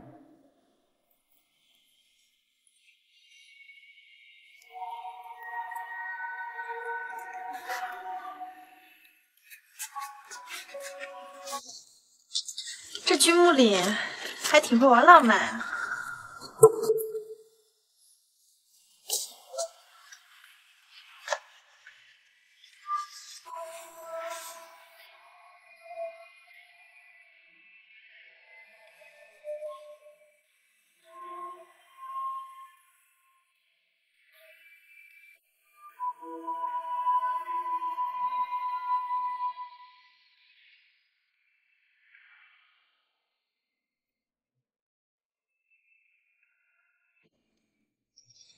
原来君木楚突然说要娶我是这个原因。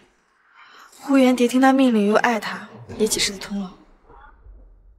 月音，你请啊，来吃点饭吧。君木楚，你疯了！我没疯，是我的原因回来了，我怎么能错过这次机会呢？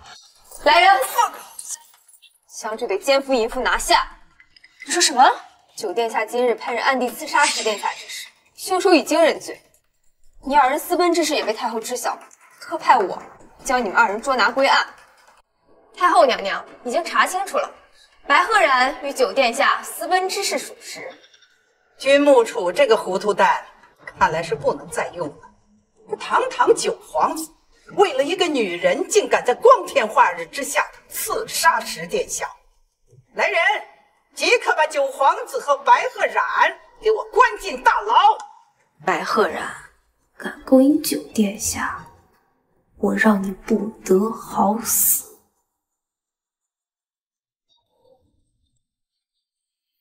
太后，这么晚还没休息啊？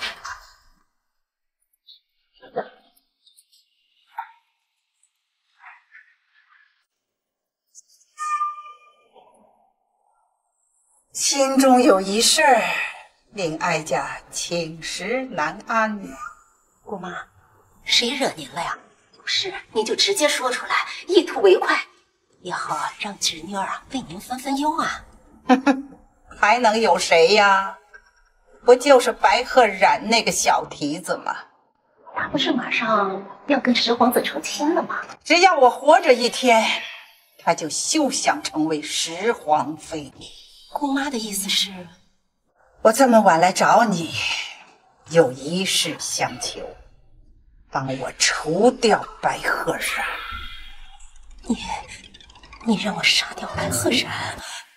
办法我已经想好了，别的你都不用管，你呢，只需要假模假式的去看望他，带一份牢饭。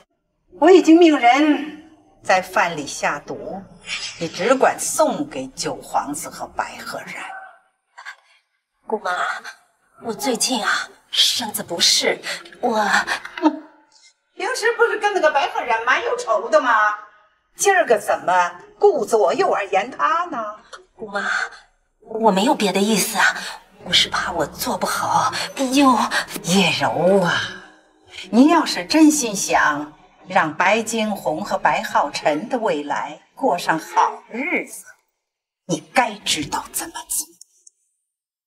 姑妈，白星爷已经坐了4牢，如今我只剩下这双儿女，如果他们有个3长2短，我也不想活着了。既然知道该怎么做，那就乖乖的听话。我听，我按您吩咐的去做，这不就得了？夫人，太后送的食盒到了。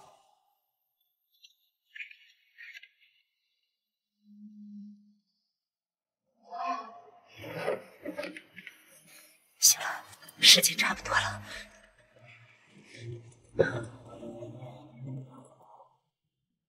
二夫人，十皇妃就关在这里面。这是2份同样的探视，一份给十皇妃，另一份给九殿下。查问明白。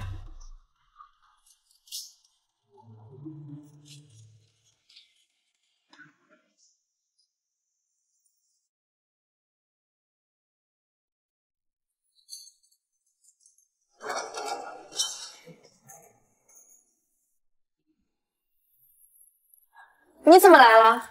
时下挣了钱，我便让宫里的小厨房准备了些可口的饭菜，拿给你和九殿下尝尝。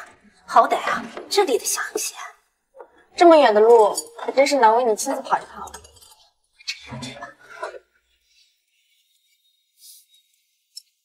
母亲真是有心了，这里的饭菜肯定比不得家里。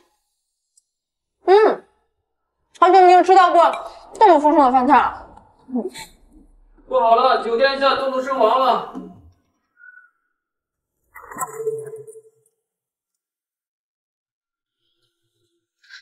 太后，叶氏把事情办得怎么样了？都铸成了。白鹤染跟九皇子中毒身亡了，但怎么了？叶氏也吃下了毒饭。太后，这个女人竟然有2心。好啊，我让你死都不能达到目的。太后，太后，求太后为我母亲做主啊！孩子，哀家也是刚刚得知，你母亲呐，是为了保护你和金凤，被白鹤染逼死的。白鹤染作恶多端，求太后为我叶家主持公道。白鹤染作恶多端，虽然已经死了，可是军部里还活着呀。太后，浩辰不明白您的意思。哀家这也是为我们叶氏着想。你母亲和白鹤染的死难逃纠葛，这就结下怨了。那十皇子都不会放过你的。那我该怎么做？求太后指点。别担心，这可是你的机会来了。哀家会在背后支持你，只要你找机会杀掉金木林，哀家再找个皇子继位，执掌天下。可是，这和我有什么关系呢？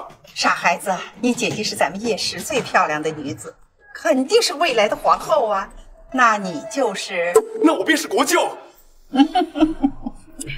哀家老了，未来的天下全靠你们年轻人啦。太后放心，我现在就去解决君木林。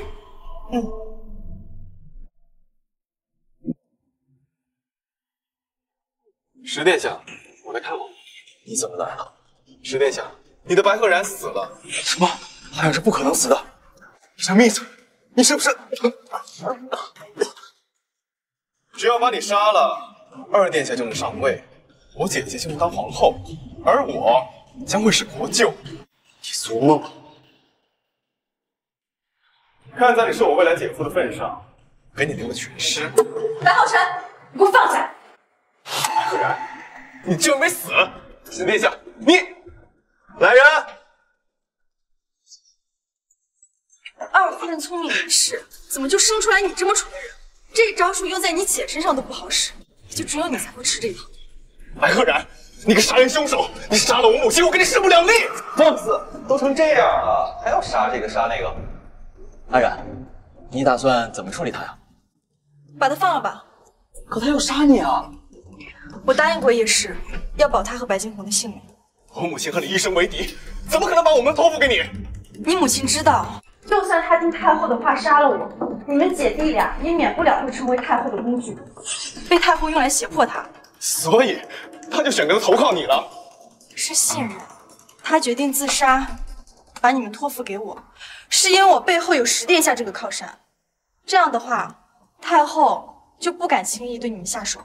没错，那个女人虽然可恶，但她确实为了你们牺牲了自己。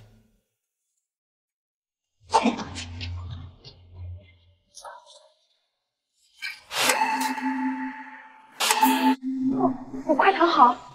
撑了这么久，差点露馅了。你体内的毒还没有完全毒出，我一定会治好你的。就算治不好也没关系啊，能死在你怀里啊，怎么都值了。别胡说！我从玉林用障眼法逃出来，只是找不到了九殿下。放心吧，我已经派人去找了。他毕竟是我九哥，活要见人，死要见尸的。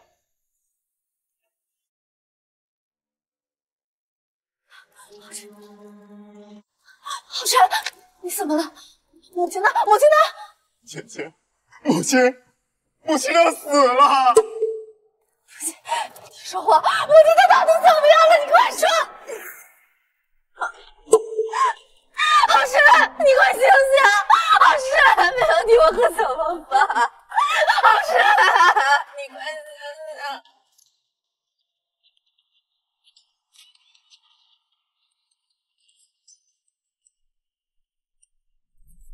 景红，叶夫人和浩辰都是白鹤染那个贱人害死的。白惊鸿，一家争气的就剩你了。你母亲和弟弟接二连三的惨死，你要一个人这样毫无生气的活下去吗？白鹤染，跟你势不两立，迟早有一天，我会为我的弟弟和母亲报仇的。你放心，我不会让浩辰不明不白的死掉，相信我。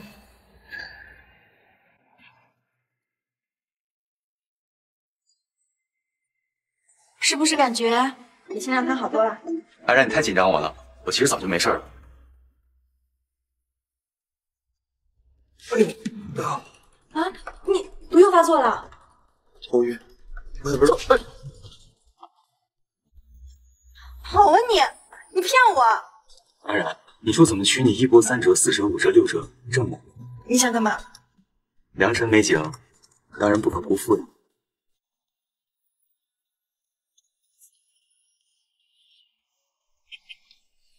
求太后为我家人做主啊！太后，起来吧，好孩子。谢太后。这白鹤然做事滴水不漏，哀家总不能随便找个理由处罚他，不是？不过有一种传染病很奇怪，染上此病的人浑身皮肤都会溃烂，而且只要有人接触过它，就也会被传染。真的有如此可怕的病吗？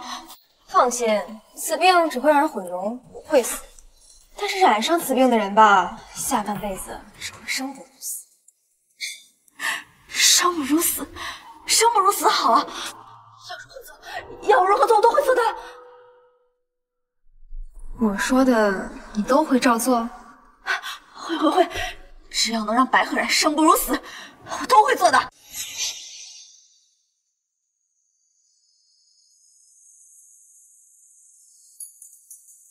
这个是给你们的辛苦费，把它带到我说的那个地方去。记住，你们只管把它扔门口，剩下的事情不用你们管。白鹤然，你不是会治病吗？这次我就让你治个够。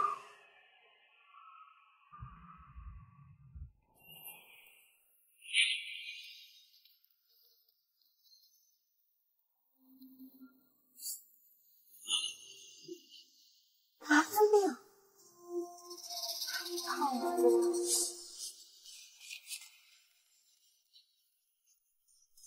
白小姐，要不我们还是按照前置隔离焚烧的法子吧，否则他们可真要冲进来了。不行，那种方法太慢了，而且还会误伤到很多人。夏医师，你再等我一下，我一定可以找到快速解决的方法。快门！白小姐，听他们说只有您看得了这怪病，求您开开门，让我们进去。我们无缘无故染病，我们都想活着，救救我们吧！这实在不行啊，咱们就闯进去，我倒要看看那白神医到底在做什么。身为医者，居然不顾及病人的安危。我们再不出去，他们可真要闯进来了。他们一进来，连我们都得被传染了。麻风病的传播速度超级快，你先叫大家等一下，稍安勿躁。开门！大家稍安勿躁，稍安勿躁啊！白小姐是不会放弃任何一个病人的，但是此病它十分凶悍，白小姐需要时间去好好的研究这个药方啊！大家先回家安心的等待啊！大家别听他们的，他这一定是缓兵之计，待咱们走后，他们就会一走了之。要是我的话，就先不回家，我劝大家也别都回去了。快上！来，咱们把门撞开，千万不能让白小姐走了。她走了，我们只能等死。快上上啊！撞开！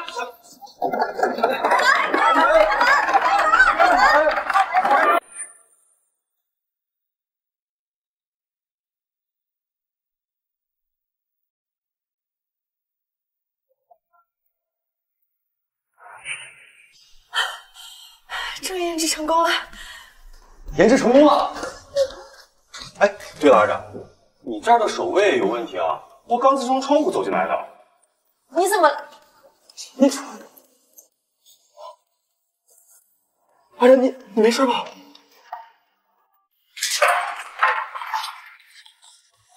原以为白神医是想捉等平民的，没想到在这么紧张的时刻，竟然还在这情情爱爱的。原来是我们看错了人。我看呀，也别叫什么永安医馆白神医了，直接把店砸了吧。大家稍安勿躁，其实解药已经研制出来了，大家先坐一下，我这就去给你们煎药，好吗？堂堂皇子为我等煎药，罢了罢了，咱先等一等吧。是啊，大家都是来看病的，再等等看吧。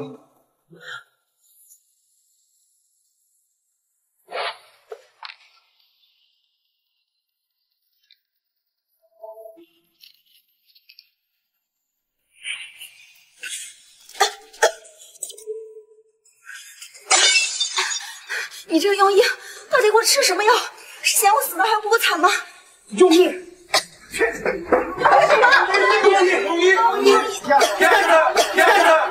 大家稍安勿躁，大家稍安勿躁，这个事儿不是这样的，你们相信我，我们先出去，好不好？快，我们出去说。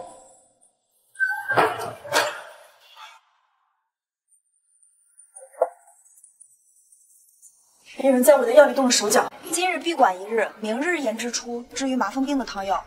他不会跑了吧？我们死了倒不要紧，家里的娃该怎么办呀？快把永安医馆的门撞开，看看白小姐和石殿下是不是跑了。走，咱们把门撞开。白鹤然，我看你这次还能如何应对？新的药方是吧？我全部都给你毁了。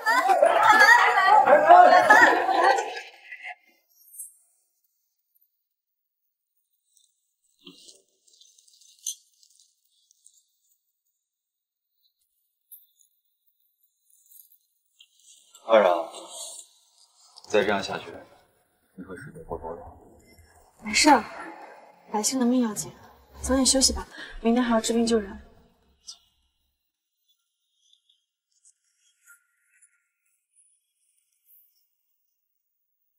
白鹤人，就算你留下最后一滴血，我也不会让你再救一个人。白惊鸿，原来是你动我的药。是我又怎么样？白鹤人，我恨不得吃了你的肉，喝了你的血。我要你为我的弟弟和母亲陪葬。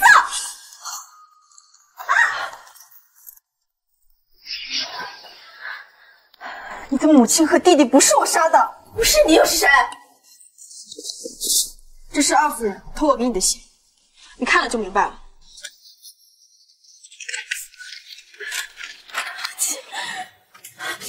红儿、晨儿，当你们看到这封信的时候，我已经不在了。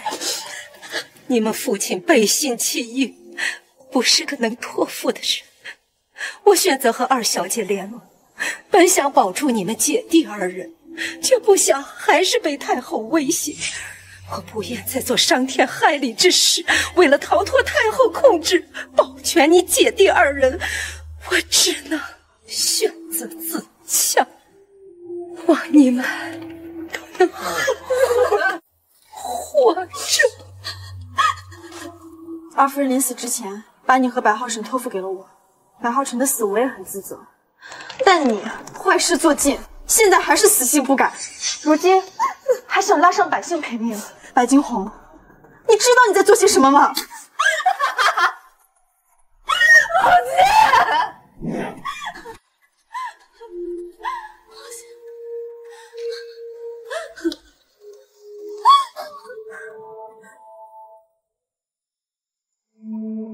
我才想不疯了。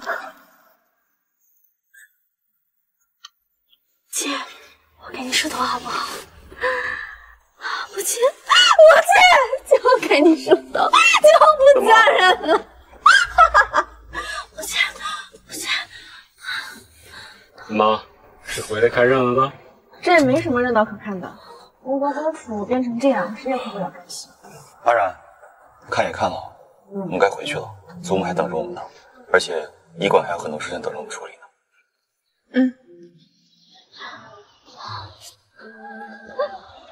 这就是命。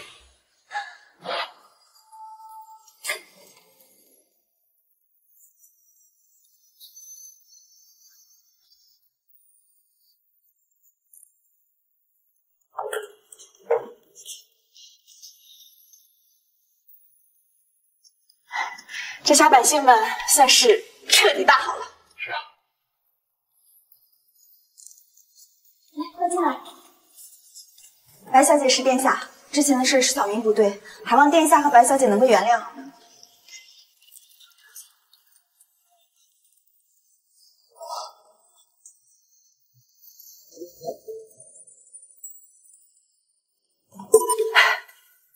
谢谢大家的信任。那我去帮你们挂上，走。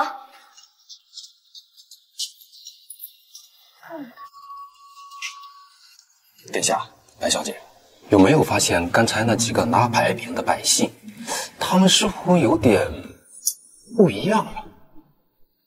好像他们的容貌变年轻了许多。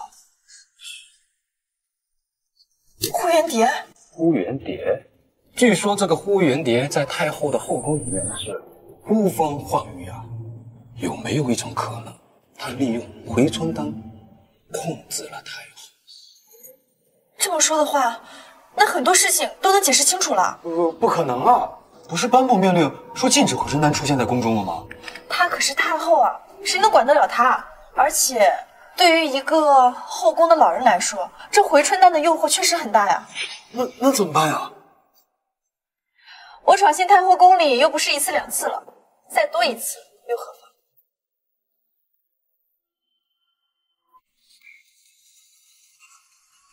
哎，让开！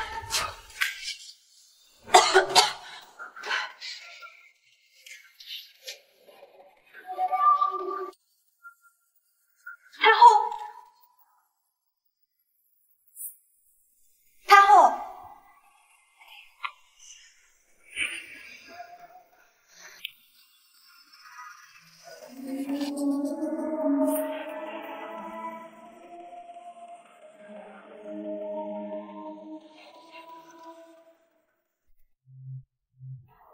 坏了。白小姐如何？太后身体消耗过大，已是回天乏力。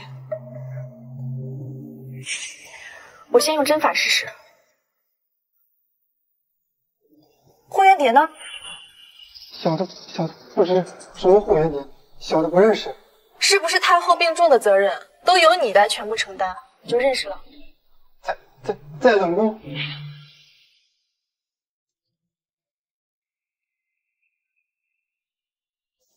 九哥，小心！怪不得一直都找不到君木楚，原来是呼元蝶一直在玩灯下黑。阿然，那九哥还有救吗？这要看呼元蝶都做了些什么。我这么爱他，又怎么会害他？又不像有些人为了自己能脱身，把他害成这副样子。要不是你让他做的那些坏事，他也不至于到今天吧？坏事？身在皇家争过皇位算的什么坏事？他有这样的志向，我敬他。原本我们都计划好，直到你出现，打乱了我们的所有计划。我？这关我什么事啊？怪我，都怪我。听闻白家二小姐突然性情大变，还有一套独特的针法，我便央求君木楚借着探望君木岭的由头前去探一探。九哥从那时候便开始喜欢阿然了？哪儿想，你竟跟我去世的姐姐长得一模一样。想必那画像你已经看过了，那是姐姐中毒身亡之后，她托人画的，日夜挂在房中。你与姐姐确实相像，火爆的脾气，一样得意的读医术。那年我随姐姐义诊，在树林中偶遇了受伤的君木楚，便把她带回家救治。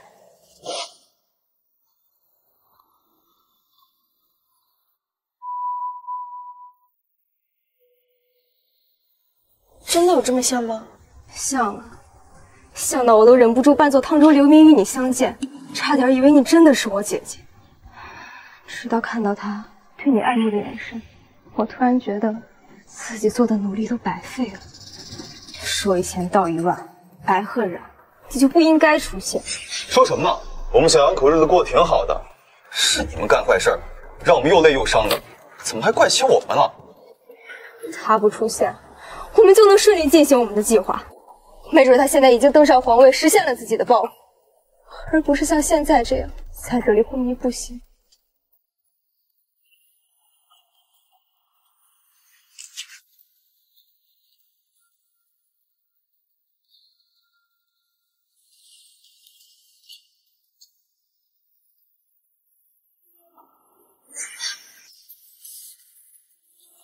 君木楚，世上如果没有你，我存在又有什么意义？不好，他要自杀！真好，死也是和你一起。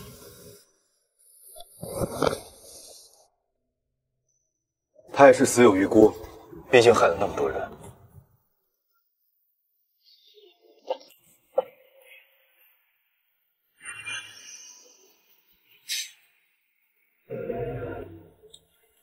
快，君木楚还没死。九哥。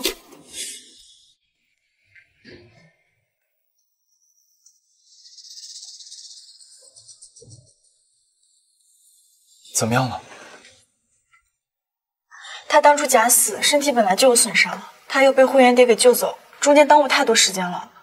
那现在呢？还有什么别的办法吗？只能这样了。他其实能听到我们的声音的，至于他什么时候醒来，只能看他自己的造化了。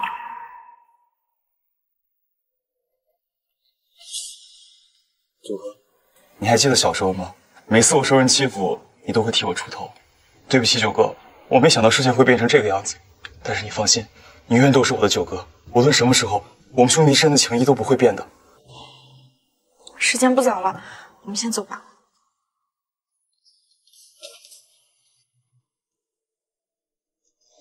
九哥，我改天再来看你。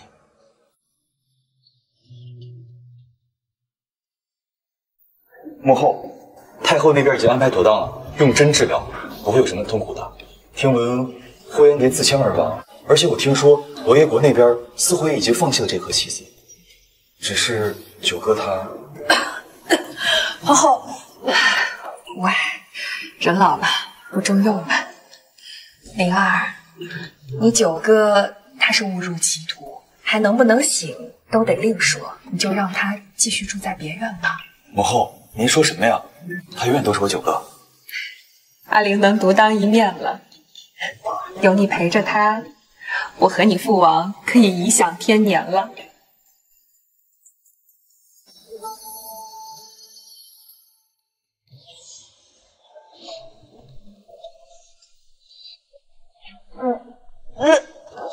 阿然，你怎么了？平时跟你说过少吃一点，你这样容易一时消化不良。谁消化不良？谁消化不良？我这是有喜啦！